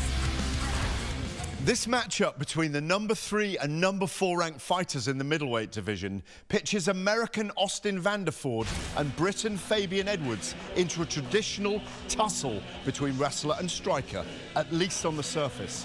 Edwards told me this week this is a fight in which he will show his ability on the ground as much as on the feet. Edwards, highly touted of course, and with just 1 defeat in 10 career fights, says he must go through the gears this time earlier in the fight. Spot on from the Brit, who has promised us to show all his fighting tools against the determined Vanderford.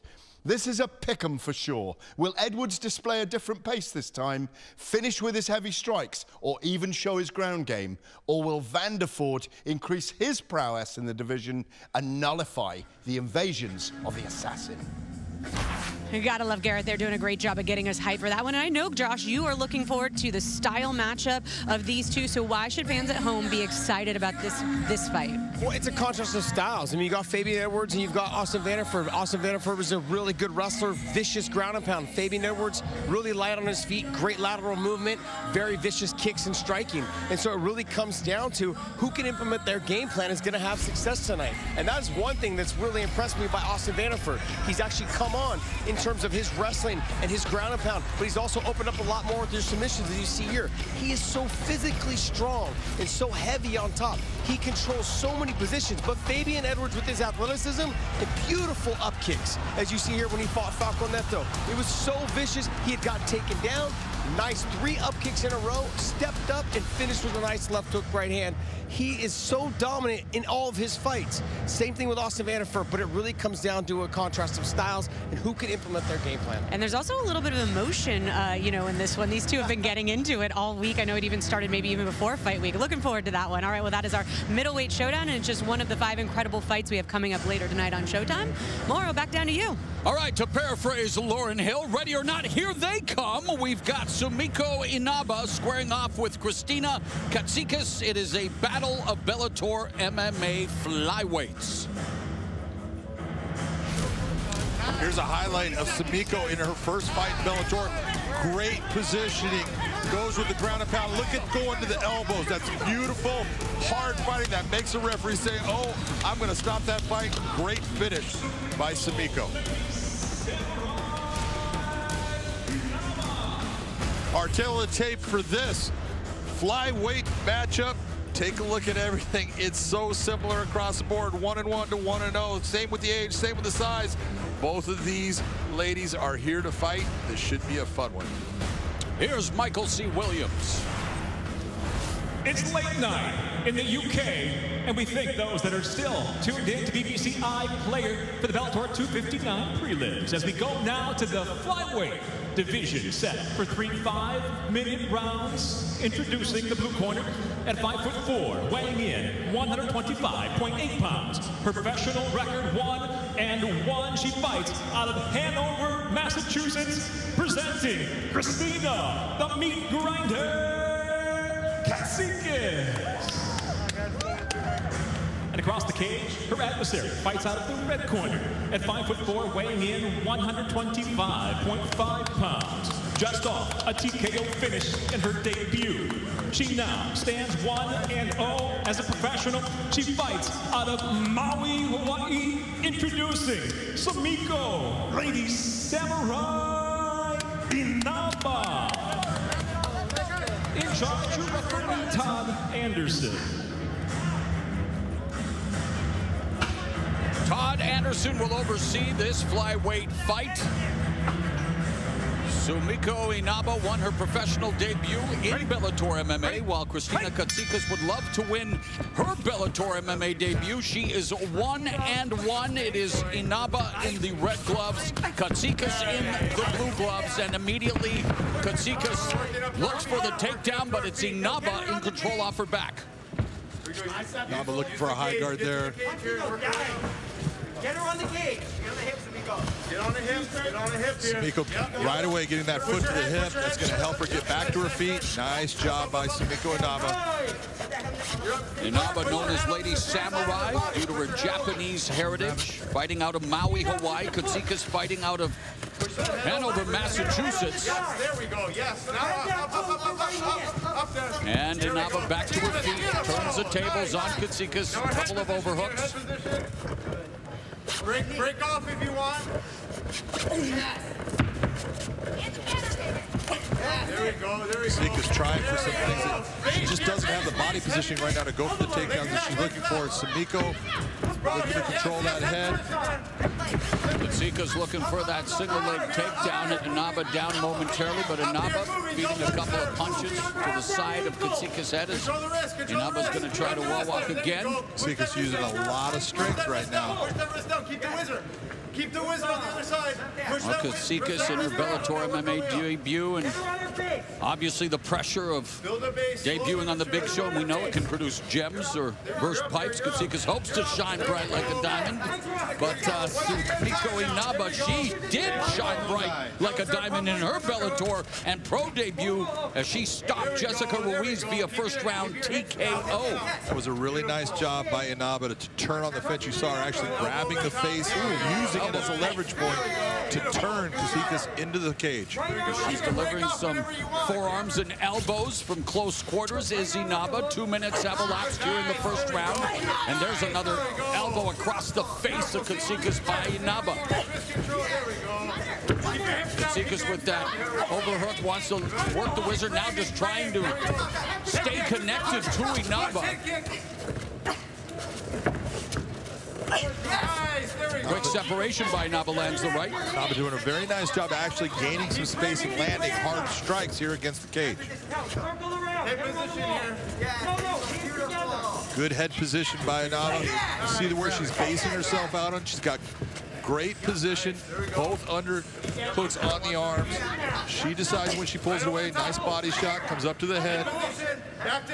Inaba went to college for a nursing program after high school, did it for 2 years, decided to pursue fighting instead, and putting it on Katsikas with these elbows against the fence. What you're really looking at right here, Marwa, this is a stand-up grounding pound. She's utilizing that cage like it's the floor. And she heard you, and so she'll make it more of a traditional grounded pound with the opportunity presenting itself, but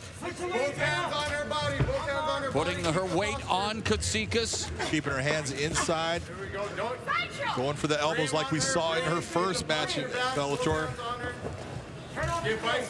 And Inaba told us that she knew that Katsikas would be looking for the takedown. Well, look at the one difference you're seeing when Inaba was taken down by Katsikas. You saw her when she got pushed into the cage, put the feet on the hips, started to look to get herself back up. Right away, you saw Katsikas going to the close guard, which says she's being more defensive. Disengage here if you want. You can disengage. Inaba's corner telling her she can disengage if she wants, does so, delivers the knee. And again, Katsikas doggedly determined to try to get the takedown with a single leg. Great defense by Inaba. Nice job of and right to her back. Love the fact that Inaba's always looking to damage, always looking to land strikes. And she's doing that, although Katsikas comes back with a right before Inaba again closes the distance, but Sumiko Inaba striking, proving to be the difference here in the first frame. Sumiko Inaba just utilizing that clinch work that she's just done. That was a big elbow strike. The stand-up position. She's definitely got that Hawaiian tradition of let's scrap, bro. And a big advantage in terms of strikes landed, and Sumiko Inaba continues to land strikes as Katsikas desperately looking for the takedown, now turns the tables, just tries to pin Inaba along the fence, buy herself some time for recovery. Sumiko's landing those shots at about a 96% rate. And Inaba with a flurry of elbow strikes, and now just a steady stream of right hands. It's all Sumiko Inaba in round one.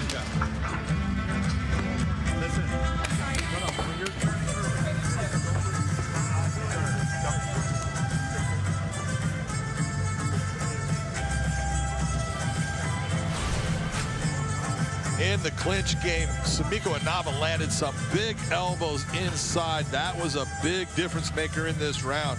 When she got positioned, she utilized her head to keep Katsikas where she wanted her, and the elbow strikes just rained in. Pushes the head, elbows away, brings the kick up high, gains some distance to try to land some strikes. Everything she did near the end of this round was just fantastic. Take a look at the body shot there. You can see that hurt Katsikas. Going after, goes up to the head. Everything that she was throwing was landing. 96% landing rate on those strikes. Two flyweights in the embryonic stages of their respective MMA careers, but Sumiko Inaba off to a stellar start after round one, while Christina Katsikas will look to rebound here in the middle frame. We found out that undefeated Bellator MMA flyweight world champion Juliana Velasquez is going to make her first title defense against the #4 ranked Denise Kielholtz at Bellator 262 on Friday, July 16. A couple of flyweights showcasing their wares in the Bellator MMA cage tonight. Nice inside low kick, and Inaba told us, John, she wanted to mix it together. She wants to show that she is a complete mixed martial artist from the get-go. Well, she's showing right now. Just take a look at the difference. You're seeing that Katsikas is really taking some lunging shots. She's getting herself out of position, while Sumiko is just nice and relaxed, keeps her base, has good position so she can land counter strikes. Right now, Caciquez needs to figure out a new way because right now she is not looking good. She's starting to look a little bit winded and she's winging shots. And meanwhile, Inaba continues to connect. Looking to change levels. She said she's as comfortable going for the takedown as anyone again. Complete mixed martial artist. Caciquez played field hockey in college, and while she's looking to score here now, got the back of Sumiko Inaba on the takedown by Caciquez. But again, Inaba popping up. And Inaba ending up in the top position here. North side position. Around. She needs to swing around that. Looking for the crucifix now. She's got one of the arms hooked. Big heavy hammer fist. Double leg. What Inaba needs to do is utilize that left arm and cross face, pushing Caciquez's head off to her right shoulder. That will allow her to come around the back all the way. The 30-year-old Sumiko Inaba, her boyfriend Sean Rush is her head coach. Now Caciquez looking to move to top position, but Inaba doing a great job of just keeping Caciquez at bay, and Inaba going to try to wall walk again, John. Yeah, well, Inaba made a mistake, and that's what Caciquez took advantage of, and good for her to do it, because Inaba made a mistake in positioning, got out of position, and it got turned on her. We'll see if she gets back on the now. Is Caciquez burning energy looking for this takedown? This is good for Caciquez right now because when she was in the stand-up, she was getting up. So that's where Inaba wants to be. Grappling position right now for Caciquez, this is a good thing. Yeah, Inaba's saying, hey, she's a complete mixed martial artist, but she loves stand-up the most. As Caciquez looking to scoop her up, but Caciquez unable to improve her position. Well, what we're really seeing here, here's your contrast. Caciquez is looking to get the fight to the ground, stay close to her so she doesn't absorb damage, and ride this thing out with the clock. While you're seeing from Sumiko Inaba, she's trying to fight. She's trying to end the fight. And Inaba turns right back into Caciquez. Under 2 minutes left in the second. Unhook your leg there. Get your legs back. Base. Now square up. Get a good base here. Go to your left. You got that left arm underhook. No. Nice job. Right here. Work. Scramble the positioning, and Inaba in top position from the half guard of Caciquez. There we go. Slashing elbow across the face by Inaba. Get in a good spot here. Inaba's in a very good spot for her right now. She loves the half guard position. This is where she opened up on her opponent in her first fight and then got to mount. We'll see if she can do the same thing here with landing big, heavy elbow strikes. All she's going to do is hold you. We got to work here, Sumiko. There we go. Beautiful. Good job. Keep bringing her back down. Break her flat again. There we go. One of the things that I really like about what I see with Sumiko, she got arm triangle choke that she can go towards. That didn't work out for her, but I love the fact that she doesn't try to land small things. She lands big, heavy shots. A minute left here in the second. Caciquez looking towards either a straight ankle lock. Doesn't look like she has a heel hook right now. Yeah, she's looking for her first submission in this, her third fight. She's gone the distance in both of her pro fights. Inaba making a point of hoping to not go the distance. Another series of elbow strikes, and 35 seconds now left in the second round of this flyweight matchup. Sumiko Inaba in top position against Christina Caciquez. And Caciquez continues to hunt for the submission. Looking for the toe hold right here. There we go. Might want to transition. Nice block by Inaba. Yeah, great block. There we go, yes. She defended that very well. But you gotta love the Caciquez is working towards her submission. Ground and pound from Inaba with just seconds left here in round 2. And Caciquez was forced to break the grip due to the onslaught from Inaba. Stand up.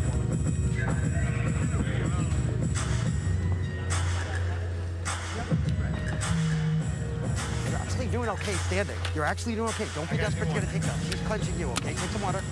Take some water. I'm tired. You're doing fine. You're doing fine. It's only going to take one thing to turn it around. One good punch, one good clench, okay? I know you're tired. she's getting tired too. She gets more and more tired every minute. Okay? I can't believe you're still here right now. Kid. Right, you're moving around, you're not doing it. Come up this round circling. You can load up that spinning back fist, throw it again, but fast, not hard, fast. You're light on your feet. Follow gotta stop your jab trying to in, throw trips and wait for that big open. Replay here. This was that takedown by Katsikas to get Inaba down to the ground. She then brought her back down again once she stood up, trying to ride the position. And she's looking for those submissions. If she's going to win this fight, she knows she's going to win it with a submission hold. She took a lot of damage in trying to get towards that leg. A lot of big, heavy shots towards the end of the round. Time. But both ladies working hard, just in different fashions. You want to continue? Yes. Okay. Want to hear more emphatic yes? Yes. Okay. Okay, just got to protect yourself. Here we go. Mouse developing under the right eye of Christina Katsikas, who was asked by the cage side physician if she wanted to continue. She said yes. I need a more emphatic yes. She said yes again, and here we go with round number 3 between Sumiko Inaba, 1-0 in the red gloves, and the 1-1 Christina Katsikas in the blue gloves in her first fight for Bellator MMA. Bang, 2 left eye. Oh, counter right hand lands for Katsikas. It was kind of slipped by. Big miss on the Another kick. right hand lands. Reset. Get your jab. Pop that jab. Left body kick lands for Inaba. Break away here. There we go. Stay to piecing her up. Push kick, and then Katsikas with the body lock looking for the takedown, John. This is exactly where Katsikas wants to be. She's looking for that body lock. Get her close. That'll get her out of being... Is it where she wants to be, or should she be where she's trying to win? She wants to be in a position where she's not absorbing punishment with elbows or kicks by Inaba, but right now, really the gas tank is a big factor here. You can see that Katsikas is getting very tired. She's trying to throw those big shots, and when they miss, they burn even more gas when you try to now get your balance back. Inaba in just her second pro fight. How would you rate her striking and the way she's putting together her punches and kicks? Well, what I like right now is you saw her, she came in, she gave her attack, and she backed out to reset. That's smart. The one thing that she's been having a problem with is she's crushing her own space. She's the one that's coming in, throwing shots, creating that crush of the space. Caught her with a counter right hand. That's Katsikas came in. Stop. You got to move your feet throughout your striking. Don't set your feet. Keep your feet moving and sliding and moving, and that'll keep you at a distance where you can keep those hands flying. And a tiny mouse under the left eye of Inaba. She switches to southpaw. Delivers a left body kick, but got fatigue written all over the face of Christina Katsikas, but also very valiant, very game, trying somehow to figure out the riddle that is Sumiko Inaba. And again, Inaba continues to find a home for that left kick. You got to give Katsikas credit. She's tough, man, because she is tired. Her arms are heavy right now, and she's just looking for that moment that she can close that distance and get back towards that body line. Again, the left hand lands for Inaba midway through the round. A push kick, another left kick by Inaba, and total strikes landed. It is a rout for Sumiko Inaba. She's dying right now. 84%. Wow. She's gone down. Well, you know who hasn't gone down yet is Christina Katsikas, who's been on the receiving end of this striking barrage. That's what I'm talking about. As tired as she is, she's still hanging tough.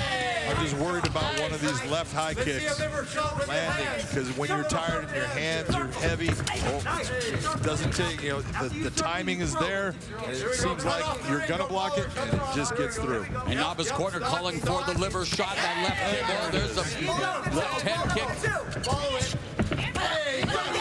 And now mixing it up, delivering some punches, another body kick, and Christina Katsikas trying desperately to stave off the barrage from Inaba. She's not fighting. She's starting. And on cue, John McCarthy, referee Todd Anderson stops the fight. Sumiko Inaba, Lady Samurai, delivers in her second professional fight, improving to 2-0 here in Bellator MMA, and the mother of one overwhelmed with emotion, putting in all that work, and the work pays off tonight. Boy, it did pay off, and she landed a lot of strikes in this shot.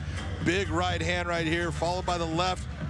Comes back with the right. You see Kasika swinging and missing with a backhand. The kick comes up high, lands right to the face. Beautiful high kick by Inaba. Inaba near the end of this third round was just having, it was like being in the gym, punching on a bag, just continuing to just throw your strikes. Nothing was coming her way. It was easy for her to just step to the side. Big kick to the body. Kasika's not even bringing her head up and looking. She's just tired, worn down from all of the damage. Sumiko Inaba with a big, big win. And she wants to send a big mahalo to everyone supporting her in Maui as she celebrates with her camp. Sumiko Inaba, 30 years of age, now 2-0 in the Bellator flyweight division. And as we mentioned, of course, Juliana Velasquez will defend that flyweight title, just announced, against number 4 ranked Denise Kielholtz. That's coming up at Bellator 262 on Friday, July 16th. Let's go to Michael C. Williams.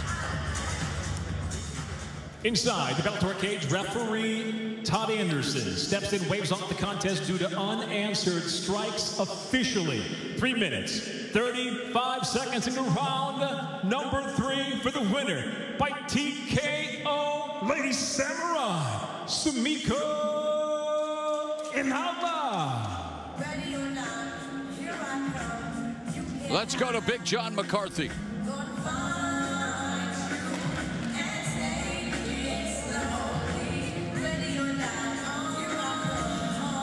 Sumiko Inaba, that was just an impressive display of striking. You had great ground, and the striking that you landed at about an 84% rate. Talk to me about that fight and how you were feeling. Well, I just want to say thank you to everybody, my coaches in my corner, my boyfriend Sean Rush, Wayne, and the whole camera, Ohana, and my training partners. Thank you so much. They prepared me for everything. I tried to be a mixed martial artist in this fight and mix it all together, and I'm glad my striking finally came through. So thank you so much.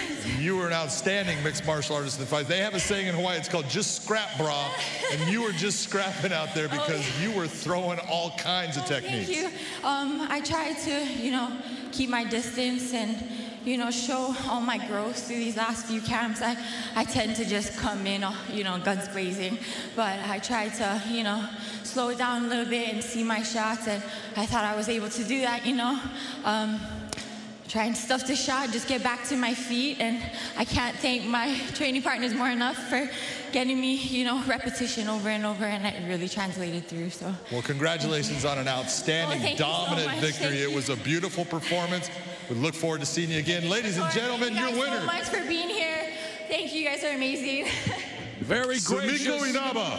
Victorious Sumiko Inaba. She puts the KO in Sumiko. Now 2-0 with 2 wins via form of a knockout. Name to watch as she continues her blossoming MMA career. Let's go back to Jen Brown. Well, the Lady Samurai getting it done there, Josh. What do you think of her performance tonight? Quite impressive. For such a young fighter, she just mixed everything up very well, from touching to the head, body kicks, leg kicks, coming back up to the top. That's what you want to see from a young fighter. And just seeing her progression from the time she first fought to this fight. Hopefully she's just going to continue to get better and stay a gym rat. If you become a gym rat, it just gets better from there. Yeah, she's hometown Maui, Hawaii. You heard Big John talk to her about scrapping. Those Hawaiian fighters, man, they can really throw down. They love to fight. They just love to. We'll move it to 2-0 inside the Bellator cage. A very impressive win for her there. All right, Showtime Sports is delivering a rapid-fire series of events this May and June as Showtime Championship Boxing returns next Saturday with the long-awaited matchup of future Hall of Famer Nonita Donaire and undefeated WBC Bantamweight World Champion Nordine Ubali. That's next Saturday at 10 Eastern, 7 Pacific. Well, then, Sunday, June 6th on Showtime pay-per-view, it's the fight creating a viral superstorm. Now 50-0 Floyd Money Mayweather gets back into the ring for an exhibition bout against social media sensation, the Maverick Logan Paul, and our own Mauro Ranallo will get to speak with him a little bit later on tonight. You want to stick around for that one. Now, no doubt the world will be watching and tweeting Sunday, June 6th live on pay-per-view on Showtime. We've got 4 more fight nights coming your way in an action-packed June. Now, Bellator MMA returns on the 11th for a welterweight world title battle between the phenom Douglas Lima and the unbeaten Yaroslav Amosov. Then, Saturday the 19th, a WBC middleweight title bout between champ Jermall Charlo and Juan Macias Montiel. And the weekend of the 25th, Showtime Sports takes over your television. On Friday night, Bellator's Tim Johnson faces Valentin Moldavsky for the interim heavyweight world championship. And on Saturday, Showtime pay-per-view, Gervonta Davis will meet Mario Barrios. Well, tonight, a championship bout featuring the queen of combat sports, and she has earned her seat amongst the Bellator champion and amongst the greatest fighters in the history of the sport.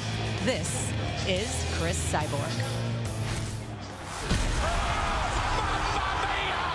The most feared female in MMA history. What a right hand! The champion, Cris Cyborg. You don't want no trouble. When she gets those hands going like that, it is a thing of beauty. Won championships everywhere. She's beaten anything that breathed. Total domination. She is the complete MMA fighter. Oh my God! You don't want no trouble.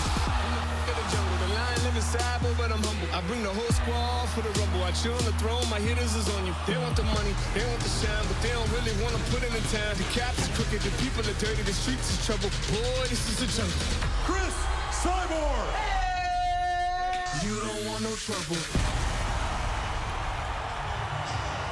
Well, I think trouble should be Cris Cyborg's middle name, as she has successfully put away all but 2 of her opponents over her illustrious career. Can she do it again tonight against Leslie Smith? Well, we will have that answer coming up on Showtime. Mauro, back over to you. All right, Jen, thank you so very much. We get set for action in the Bellator MMA light heavyweight division. The number 7 ranked Grant Neal puts his perfect 5-0 record on the line against, well, Tyree Fortune, who's also a perfect 5-0 and ranked number 8. And now, we welcome to the cage, Tyree Fortune. Fortune family, well represented in Bellator MMA. His brother is the Bellator heavyweight Tyrell, but Tyree Fortune, at 30 years of age, perfect 5-0, wrestled 2 years in community college with his brother. Made his Bellator debut in January of 2018, defeating Michael Quintero via unanimous decision. Coming off a victory over Chuck Campbell, John, at Bellator 233, November of 2019. So it's been a long time since Fortune has been in the ring, and that one was via split decision. Yeah, that was a very close fight. He walked away with the win, but my only complaint about Tyree Fortune, he just doesn't seem to fight enough. If this is what you want to do, you have to get yourself in the cage and get busy so you can get better. You bring up a great point, because he's been a pro since 2016. That's 5 years. This is his 6th professional fight. That's my boy. And we now welcome his opponent, Grant, the Truth, Neal.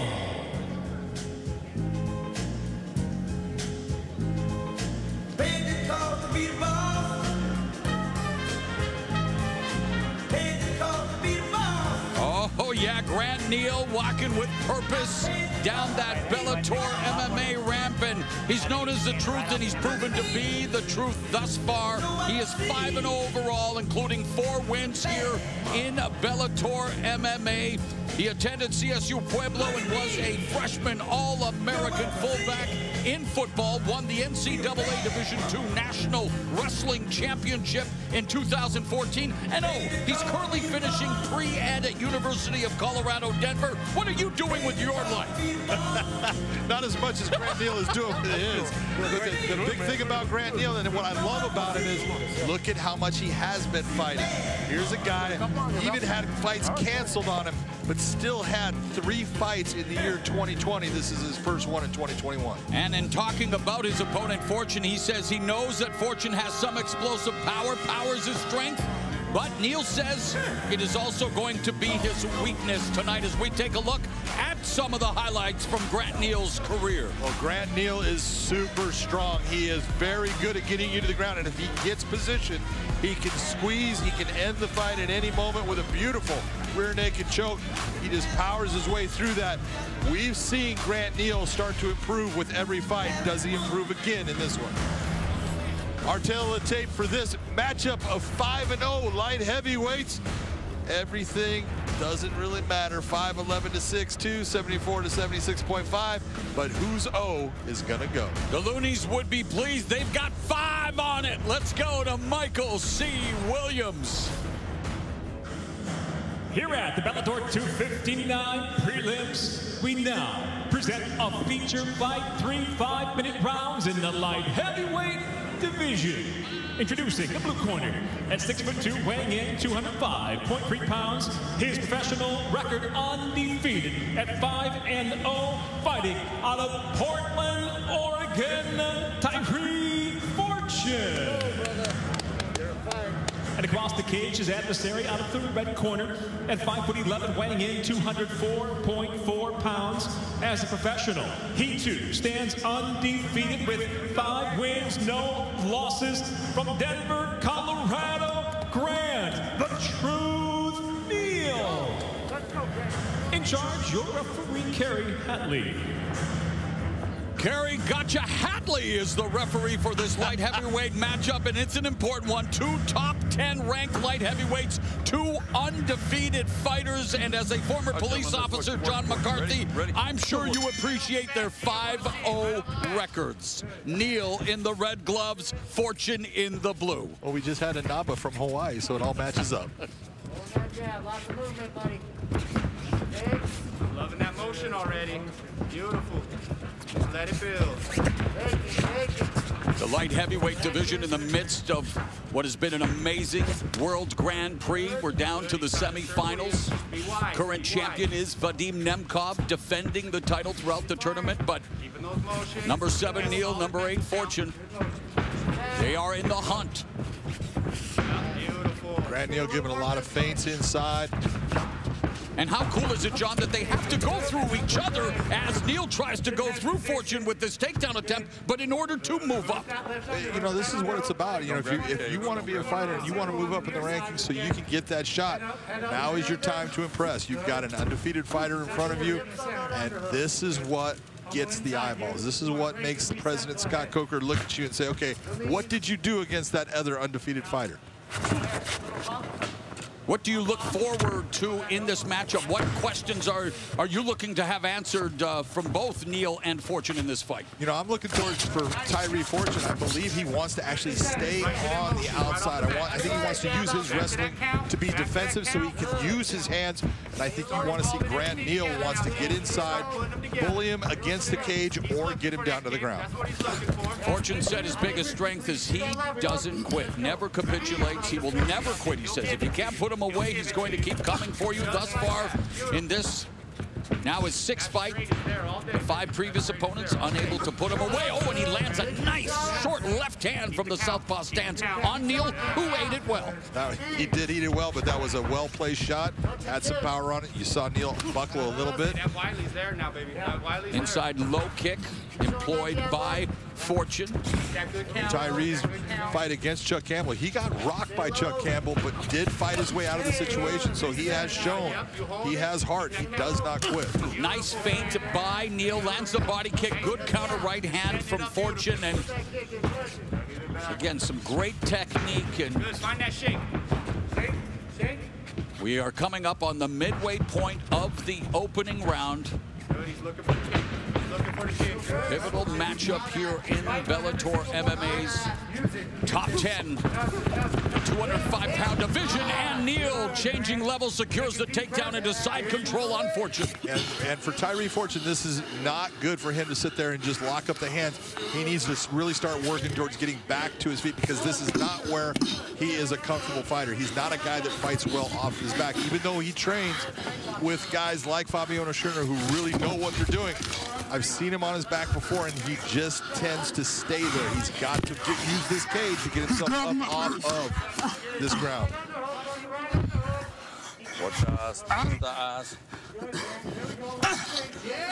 Short elbow strike from Grant Neal inside control.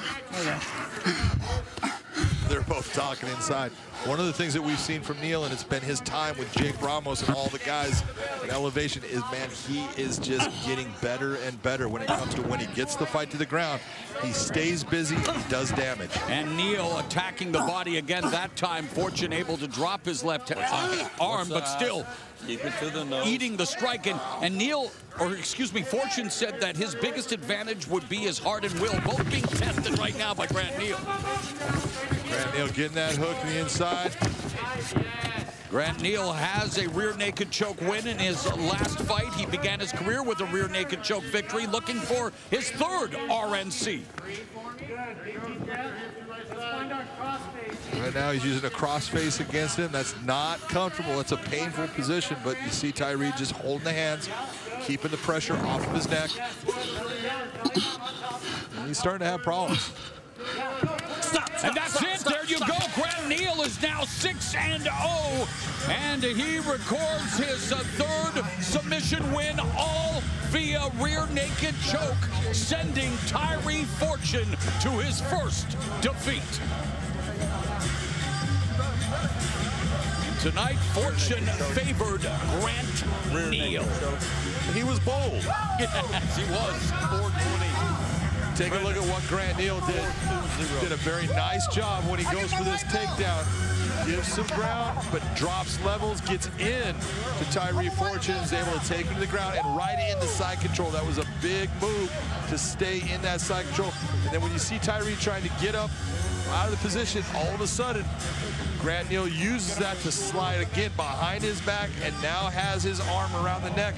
Put a lot of pressure on that with just one arm. Twisted his face around for a little bit and then gets that arm under the chin. You see that hand come up, and when you see that hand come up, you know it's not long.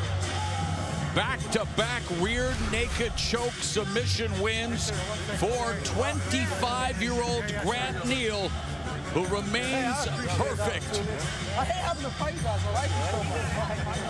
Fighting out of Denver, Colorado with the Genesis Training Academy and Elevation Fight Team. Come on.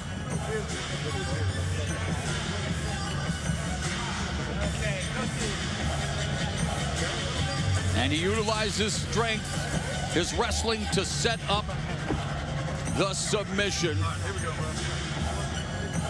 Let's go to Michael C. Williams.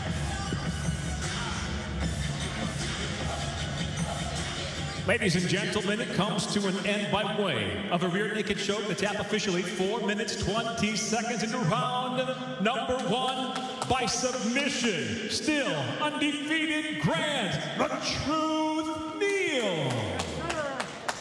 The truth is in the results, and they are impressive as he reels in another victory. Lands a big one in the form of, well, a man who was also undefeated. Let's go to John McCarthy. I love seeing you, too, because every time you come in here, you're putting on a performance now. You went after a guy who was undefeated in Tyree Fortune, good wrestler. You took your time. You finally went and changed levels when he came into you and got that takedown right into side control, excuse me.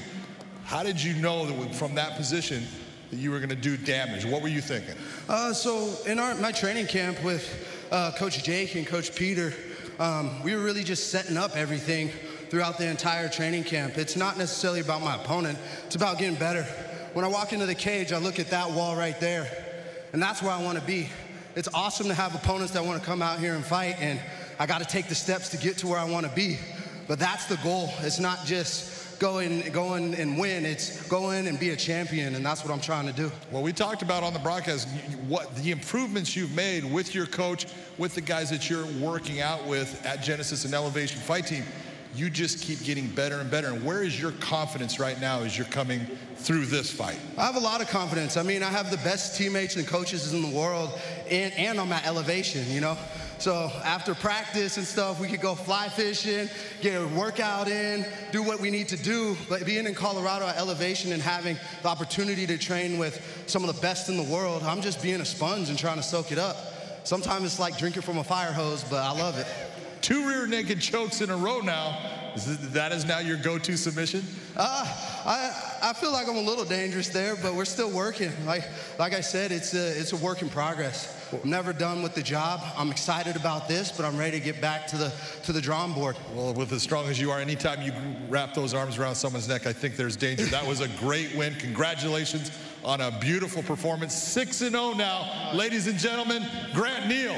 Great line from Grant Neal. Sometimes it's like drinking from a fire hose. Well, tonight he provided fortune with a fire hose blast of offense, and Grant Neal looking to hook the Bellator Light Heavyweight Championship in his future. Of course, right now we are in the midst of the Final 4 of that Bellator Light Heavyweight World Grand Prix. Let's go back to Jen Brown.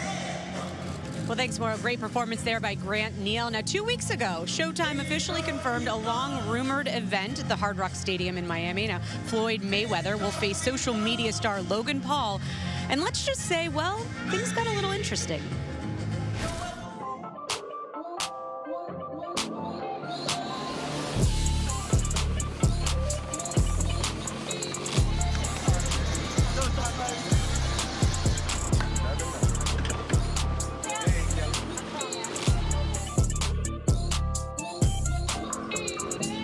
So what's going on, everybody? We're behind the scenes, we're working. Now, we have you mic'd up because I heard you wanted to be mic'd up. Is this gonna get a little rowdy? Good. Gotta have you doing. Gotta have you on there. So, dude, everything good? Yeah, amazing. Good to see you. Cool. Likewise.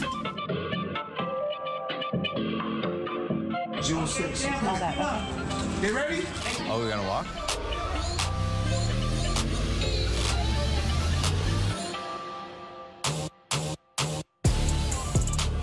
My opponent is small. My opponent is small. My opponent is small. Well, I came out of retirement just to get re-retired. So guess what? I'm willing to fight both in the same night. But one thing we do, we kick ass. That's one thing I do. Yeah, we do. I didn't want to go there.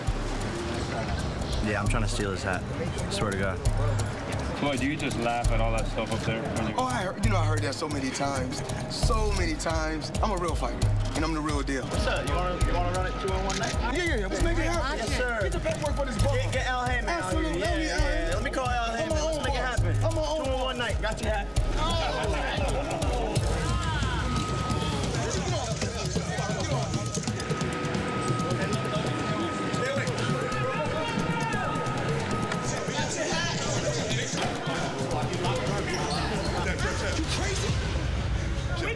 No camera. No camera. Thank you. No, seriously. We gotta get fucking serious about this shit. This ain't cute anymore. Well, Sunday, June 6th, it is all about the bragging rights. The champ, Floyd Money Mayweather, meets the social media don, Logan Paul. Now, we will hear more from the Maverick later on tonight during the main card on Showtime. But here's a quick teaser to whet your appetite. Having grown up watching Floyd Mayweather beat everyone, and I gotta be honest, I never thought I'd be stepping into the ring with one of the greatest boxers of our generation. It's weird, man. It's weird, but it's a blessing. It's an opportunity I couldn't pass up. I'm a showman, and I'm gonna put it on a show come June 6th. Well, that's an exciting one. I know a lot of people are looking forward to it. What do you think about that one, Josh? What really interests me the most is he's talked about fighting MMA. He has. And in that conversation, there's a couple names out there that he's thrown out. Him and Dylan has had some beef in the Twitter sphere, whatever you want to call it. But I mean, there's some fights there that I'd like to see him fight in MMA. There's a lot more than beef between him and Dylan Dennis, but I think our Moro is going to ask him about that. We'll get some more insight on that one. All right, well, just one last fight sits between us and our main card live on Showtime. Now tune in at the top of the hour because featherweight gold is on the line. the champion. Chris Cyborg once again faces off against MMA veteran Leslie Smith. And here to break down that rematch from our Bellator UK office is Gareth A. Davies. Chris Cyborg makes the second defense of her Bellator featherweight crown against Leslie Smith in a rematch of a fight 5 years ago in Curitiba, Brazil. That fight was won by the champion with an emphatic first-round knockout. So what can Smith, the peacemaker, do differently this time around against a woman who is arguably the most dangerous female fighter ever to step into the cage? Smith, who has 4 wins and 1 defeat since that fateful night against the Brazilian, will clearly have to weather the early onslaught, get respect on the feet, and smother the champion's work by getting hands on her and taking it to the ground. Tough job here for the challenger, a huge underdog, but this is MMA and upsets do happen. Back to you at the Mohegan Sun Arena. Well, thanks, Gareth. Hey, when we talked to Leslie Smith this week, Josh, she said the biggest mistake in that first fight is that she didn't respect Chris Cyborg's power. She said since then she has been working on her defense and really working on, you know, not going power for power like she did in that first one. So how does she do that tonight against the most dangerous knockout striker in all of women's MMA? One of. I mean, she really's got to slip the punches, create some distance, either all the way out or all the way in. If she slips the punches and slides in, try to grab and control the positioning, she's got to get to that position. See, she's good in the clinch. She's good at doing the dirty boxing. She's got to make Cyborg fight a dirty fight when it comes to the fence and the clinch. What I like to see, though, is also use those kicks. That will keep Cyborg guessing on where the punches and the combinations are coming from. If she can do that, she'll have a chance of taking this into the deeper waters. That's exactly where she wants this fight, in the 4th and the 5th round. Well, why is that? Because she did talk about a little bit, you know, she says, I do think I have the advantage if it gets to those deeper waters. She made the comment about muscle. Muscle tires quickly.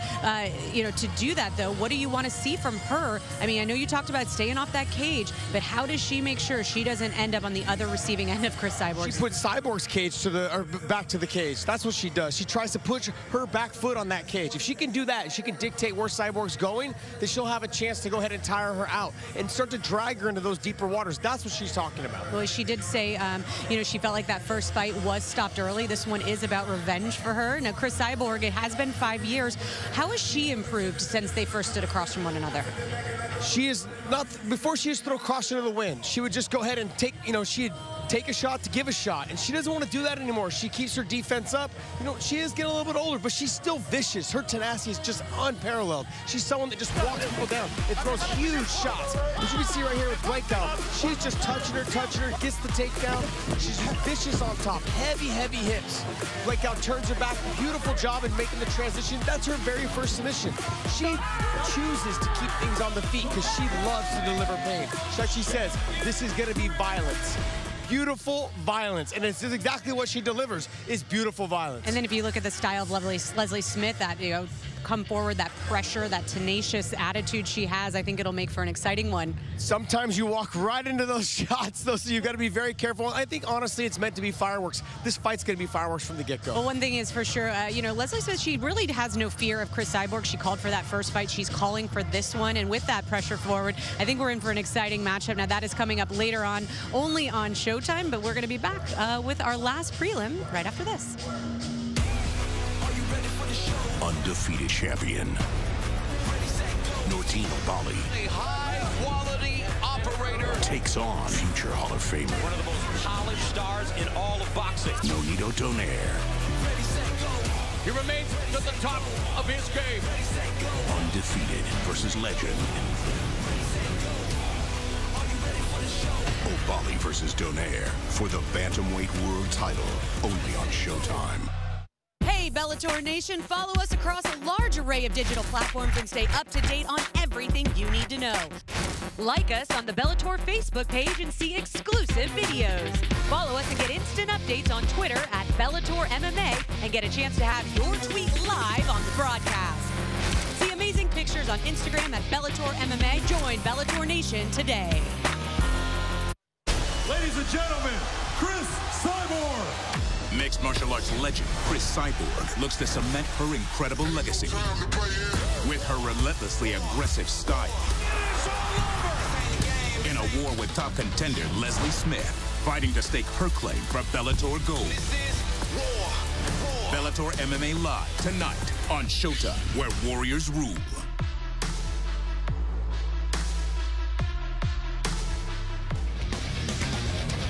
Well, we have enjoyed our time here at the Mohegan Sun Arena in Uncasville, Connecticut, and we are going to enjoy it even more next time around because, yes, fans will be back at the Fight Sphere for Bellator 260 as we continue with the Bellator 259 prelims on a beautiful Friday night here in the state of Connecticut. And our final preliminary fight of the night will take place in the lightweight division as Syed Awad takes on Nate Andrews here at the Fight Sphere.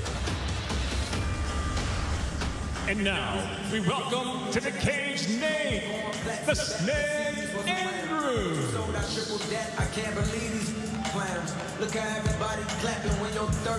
Nate Andrews making that walk for the first time down the Bellator MMA ramp. 37 years of age, 16-3, including 10 submission wins. Nicknamed the Snake because he has a penchant for choking out his opponents, Big John.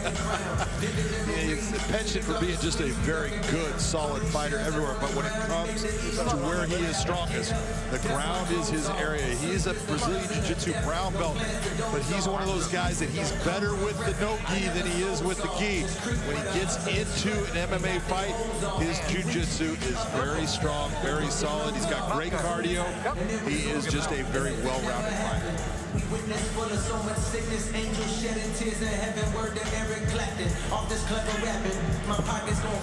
Well, no off-season for Bellator MMA. We heard from J. Cole's latest bars for Mr. Nate Andrews, but he is looking to, well, make a point here tonight that he belongs on the biggest stage.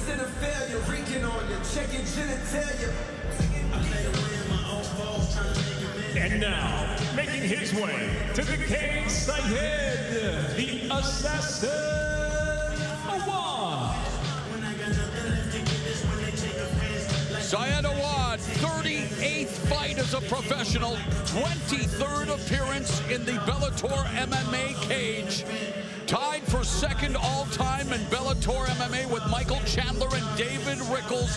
One appearance behind current lightweight and featherweight champ Patricio Pitbull. Big John, I know no fighter ever wants to be called a gatekeeper, but at this stage of his career, that's what Syed Awad is, and it's going to be up to him to try to keep Nate Andrews from storming through the gates of Bellator MMA tonight. Well, I will tell you, Syed Awad has been with Bellator since 2013. He's been here a long time, and he is a dynamic fighter when it comes to the stand-up. He has got a powerful right hand, but he tends to get caught in situations where he believes that he can be on the ground with someone and then just ends up getting caught in a worse position, and then a submission happens. He needs to be very smart, use his fight IQ, keep this fight on the feet as much as possible, and land that big right hand.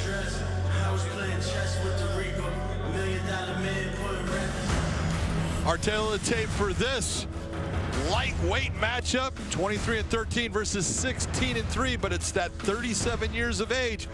Which is the guy at 37 that is going up, and which one is going down? Here's Michael C. Williams. Tonight here at Mohegan Sun Arena, the time has come to conclude the Bellator 259 prelims with 3 5-minute rounds in the lightweight division. Introducing first the blue corner at 5'11", weighing in 155.7 pounds, making his Bellator debut. He enters with 16 professional victories, 3 losses. Fighting out of Providence, Rhode Island, Nate the Snake Andrews. Let's go, let's go. And across the cage, his adversary tonight fights out of the red corner at 5'11", weighing in 155.1 pounds. The Bellator veteran stands with 23 professional victories, 13 defeats. By way of Gaza, Palestine, he fights out of Heath, Texas. Introducing Syed, the Assassin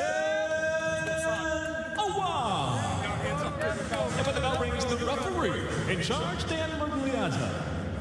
Dan Mergliata will oversee our final preliminary contest here at Bellator 259. The assassin, Syed Awad, looking to get back on the winning track, while Nate the Snake Andrews hopes to pick up a win in his first fight in Bellator MMA. The bell in round one, Awad in the red gloves, Andrews in the blue gloves, and John Awad recently moving his family to the Lone Star state of Texas and hooking up with Fortis MMA. Not a bad place to hook up with. You know, Awad has moved around a little bit. It was always with Millennium. There's that big right hand. That's what Nate Andrews needs to be careful of. And a frenetic start to this fight. And get this right here. This is where Awad needs to really use that fight IQ. Don't be taking someone to the ground that on the ground is at least your equal, if not better. You are stronger in the stand-up. Utilize that power that you have with that right hand. Use the stand-up here against the cage to land shots in dirty boxing, but break away and go back to that stand-up and that power. And a strong start in the striking department for Syed Awad. His striking proficiency has accrued 10 knockout wins in his career. Good head position here by Awad. Nice. Work his body. Work his knees. Body locks there. Find it. Shove that wrist off. Shove that wrist off. Yes. Wrist grappling taking place. Nice. Yes, son. Beautiful. Turn and burn next time. There you go. Wear him down. So Andrews stapled to the fence for now by Syed the Assassin Awad. Head underneath his chin. And you can tell Awad is looking for the takedown. He's starting to lace the leg behind. He's starting to look for little things to off-balance Nate Andrews. So he wants to get this fight to the ground. Andrews said that in scouting Awad, he said Awad is good at being the hammer, not so good at being the nail. There's a lot of people that are good at being the hammer. Some are good at being the nail. Being the nail is never a good thing. Doesn't mean that some aren't good at all, and there's a cut already. Beautiful right elbow by Awad that landed flush right in the middle of Andrews' face. Oh, and Andrews goes down, but Awad thinking he may have had a walk-off there, but you know, that's the fight IQ. That's exactly what you're seeing out of Saad right there. And Syed Awad, oh, and that time, that was accidental head clash. Well, that's going to help Andrews because that'll get him out of the position where he's not, maybe a little buzzed from the legal shots. He did get hit by their heads clashed, but there was no intent and nothing done by Awad in any manner that you could look at and say that, oh, he meant to do that. So Awad fighting like his Bellator MMA career is on the line, John. A strong start for the veteran here in round one, and thus far a rude awakening in the debut in Bellator for Nate Andrews, who's now coming back with strikes of his own. Good counter right hand by Awad. Another right cross lands. And again. Very impressed with the way Awad is fighting now. He just took a big shot. Big left hand from Andrews. Right hand. What a fight. But Andrews is overextending here. Andrews goes down again to his back. Now's when you can go down on the ground. Hammer fist by Awad. Andrews needs to get himself centered on here, start to control the wrist. And right now, Awad is very good at being the hammer. And being smart about making Andrews get back to his feet. Ooh, straight right hand. Beautiful. Down goes Andrews yet again. I know when I see this. And Syed Awad wins in style. A huge sigh of relief for the 37-year-old Syed the Assassin Awad as he picks up a scintillating victory due to his strikes. Well, not only was he the fighter, then he was the referee because he called his own ending. He called the shot, literally and figuratively. Very impressed with the way that Awad was being smart in this fight. We've seen him so many times where he gets so involved in thinking, I'm going to finish this fight, goes down to the ground with someone when he shouldn't. He backed off of Nate Andrews multiple times, used the power that he has. Let's take a look at some of these shots. Explosive stuff in this round. That shot kind of glanced off the top of the head. You can see Nate Andrews is not that hurt. He's there to protect himself. But here was where their heads clashed. See, Awad comes in, throwing shots. Head comes up, boom, hits the chin area. That's why you see Andrews going down. Got a restart, big right hand. Andrews ate a lot of power shots, and they just started adding up to the point where he wasn't able to stop what Awad was bringing. Awad being the guy looking, saying he's not able to fight. The referee looks, goes, you know what, you're right. End of the fight. Nice win for Saad Awad. Syed Awad told us that, hey, I know the position I'm in. I've made mistakes, but I plan on putting on a great performance to get back on a winning streak. And, well, I would say mission accomplished. I'll tell you what, that was a great performance for Fortis MMA. You're doing something well there. It's not my fault. Tell your wife it's not my fault. That's my fault. I'm proud of you, bro. I'm proud of you, bro.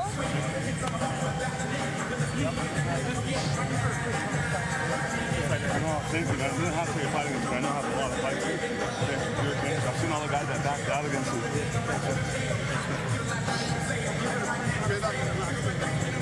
And that is Syed Awad's 16th victory via first-round knockout or submission. His 11th first-round KO as we make it official with Michael C. Williams. Ladies and gentlemen, inside the Bellator cage, it comes to an end. 3 minutes, 16 seconds into round number 1. The winner by knockout, Syed, the Assassin Awad. Syed Awad, For Palestine. winner via first-round knockout. Very proud of his heritage. And proud of the fact that he gets to go back to his new home in Texas. A winner once again in the Bellator MMA cage. Yeah, I know. I didn't want to hurt him. No, but when he went down, he tore up, so I thought he was okay. Yeah, I saw that. Let's go to Jim Brown. Well, thanks more. Josh, Syed Awad told us that he, wanted to get back to his winning ways. Looks like he was able to right the ship tonight. What do you think of that performance? He went out there and did what he normally does, except this time he's a little bit more defensive, but he came out grinding right off the bat. He was able to get some nice shots in, and every time he landed clean, he kept following up. And that's exactly what he needed. He needed to get a win and get back on the winning track. This game is about confidence. So now once he's got 1, it's easier to get 2. It's easier to get 3. He just can start building on that. It's a good place to start. Well, it was a great performance. We in addition to that, we had 5 other finishes, 8 fights, 6 finishes tonight. Why don't you take us through them, because they were pretty spectacular. Yeah, let's first start with Liam McCourt. Came with a beautiful comeback tonight. That was so nice with the beautiful up kick right there against Janae Harding. Janae Harding fell right into this triangle, wasn't able to escape. You see Liam McCourt starting to set it up, pulled it a little bit tighter, but it didn't get tight until Liam McCourt put the arm across the hips and was able to get the finish. Nicely done by Liam McCourt. Great comeback, great victory for her to catapult her even closer to that title shot. Now with Devion Franklin. He came out, all he has to do is just stay composed, not leave himself open, and just use his God-given talents, his abilities. You can see here, beautiful overhand right. With the power he possesses, he just comes in, touches and touches, and the fight is over. Lights out. Great job by Franklin tonight. Aviv Gonzalez, I don't even know what to say. The kid is just phenomenal. He's good all the way around. He's spectacular. He pulls into the guard. He gets to the top, gets the mount. Before this transition here, he pulled him down on top of him into the guard position. Was able to wiggle over to the heel hook position. You can hear the verbal tap. Nicely done by Aviv Gonzalez. His submission streak in the first round continues on. Anaba, she came out just vicious with her stand-up. Touch, to the body with the elbows. She landed some clean elbows throughout the fight and was just doing damage throughout the fight the whole time, mixing up from the legs to the body to the head. Nice finish.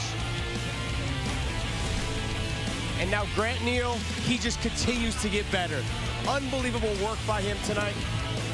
You saw him get the takedown, pass right to side control, gets to the back in the scramble, and just so strong. And you see the physical strength he possesses. Gets underneath the neck, finishes up the submission.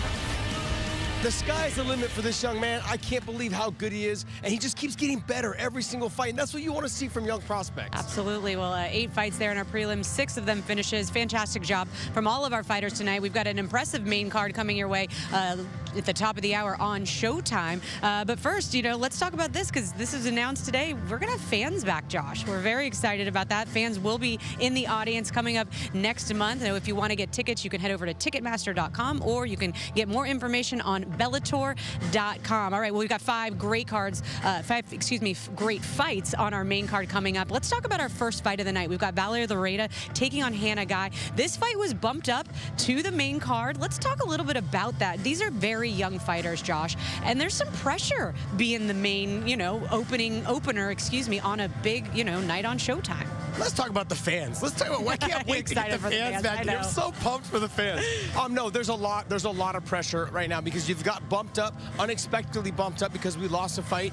And I got to tell you, Vallarta, she is coming in with that presence of like, hey, that I can go ahead and do this. And she's got two vicious knockouts. She's phenomenal in terms of her stand-up, her lateral movement. She sticks and moves. She does a great job all the way around. She just really needs to make sure that she stays composed and not let the spotlight get to her. I think she'll have a successful night. Well, we were talking about this earlier. When you look at her size, I mean, she's a 125er for a woman. You know, she's coming in with two back-to-back knockouts. That's impressive for a girl, a woman of that size. Well, let's just not talk about the females. Let's say, like, even for males at 125, you very rarely see knockouts. And the fact that she possesses that power, and not just to mention, she's done that with her hands and her kicks. Sure, the kick helped set up the drop, but she finished her off with the hands, and then her last fight, she was able to get a vicious knockout with her hands. So she possesses power everywhere, and she mixes it up. She's very hard to fight because of her lateral movement. She sticks and moves. She's a phenomenal fighter. She is, and for relatively a newcomer to the sport, she's only had a few fights. She's really a well-known fighter. She's really done a great job with her presence, her social media presence, and so let me ask you that, because this is a great opportunity for a Hannah Guy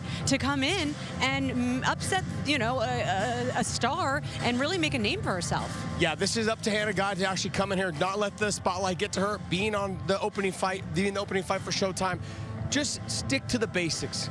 Track her down, touch her, and the more you touch her, things will start opening up. That's all she has to do. Let's not try and go out there and do something that we're not used to doing just because now we're the opening fight on Showtime. Well, we're looking forward to seeing those two. That's one of the 5 great fights we've got coming up. And, of course, let's not forget, we've got Bellator Gold up for grabs, where Chris Cyborg is defending her Bellator featherweight belt for the 2nd time, and she's going to face MMA veteran Leslie Smith there in our main event. Plus, we've got another rematch in our co-main event as Leandro Ego looks to settle the score when he faces off against Darion the Wolf Caldwell. You know, we've got, Josh, I know you talked about this earlier. You know, you said this was going to be your favorite fight. We've got number 3 ranked Austin Vanderford taking on Fabian Edwards. Plus, we've got Julia Willis. He's taking on Maicon Mendonça in a welterweight feature bout. And, of course, you know, well, the night's going to kick off with the fight we just talked about. Undefeated Valerie Loretta taking on Hannah Guy. 5 incredible fights. It's going to be a great one, Josh. Well, look, outside of the main event, which is a title fight, the one that has the most title implications tonight is the Austin Vanderford fight, along with Fabian Edwards. Those two right now are they're number 3 and number 4. The winner of this fight has a good chance of possibly being in that mix now, saying, hey, I'm going to fight the next fight for the title of the winner of Tokov and Mousasi. And what's great about this is that traditional, like, throwback style versus style, right? We got wrestler versus striker. It's hard not to get excited when you see these two. I'm pumped because just the jibber-jabbing back and forth. The two of them have been talking trash through social media, through press releases. They've been going back, and yesterday it heated up at the weigh-ins, and they got so heated up that Vanderford walked off the wrong side of the desk and ran into one of our camera guys because he was still facing Fabian Edwards. And so it's just great that the two of them are going. Could this be a fight of the night? I was just curious. You know, we've got some great fights. We talked about them all. Do you think that could be a fight of the night tonight? I think it has the potential of being fight of the night. I think Jalil Wills could potentially steal it because with his performance, but Austin Vanderford and Fabian Edwards right now, like I said, the most title implications and the jibber-jabbering back and forth and the jawing back and forth, even when they were wearing masks, as you can see right here, you can still see their jaws moving. And they were just getting after it. It got so heated, even when they were facing the cameras. You can see right here, you watch Austin put up his arms, and you can just see them still talking back and forth to each other. And I loved it. I was sitting there just basically like going, this is going to be the fight. This is going to be the fight. So these are the things that makes fight fans excited. This is what what gets me excited. So I know fans at home should be prepared to watch this fight. Oh, we're excited for it. You know, it's interesting. We were talking about Vanderford earlier. You know, he's making that move. You know, he's been at 185 since he's been here in Bellator. It seems like he's really settled into that frame. You know, especially, you know, he doesn't have that typical 185er frame. You know, it's impressive to see how well he's done at middleweight. Well, what it is that he trains with just stone cold killers, and a lot of them are from Bellator. You got Dalton Rasta, who's undefeated, Johnny Eblin, who's undefeated. You've got Yaroslav Amosov, who is fighting Douglas Lima for the title at 170. Now, Yaroslav Amosov has the best record in MMA at 25-0. Those are his training partners. I gotta tell you, there's probably a bet in the locker room on who's gonna lose their O first, because they're all undefeated and they're all just studs, and they all fight here in Bellator. If there's not enough pressure already, just trying to stay undefeated and win. I love it. All right. Well, that is just one of the 5 incredible fights that we have coming your way at the top of the hour. That's gonna be 9 Pacific, 6 Eastern on Showtime. Don't go anywhere. We are live next. Ladies and gentlemen, Chris Cyborg. Mixed martial arts legend Chris Cyborg looks to cement her incredible legacy with her relentlessly aggressive style. In a war with top contender Leslie Smith, fighting to stake her claim for Bellator Gold. Bellator MMA Live tonight on Showtime, where warriors rule.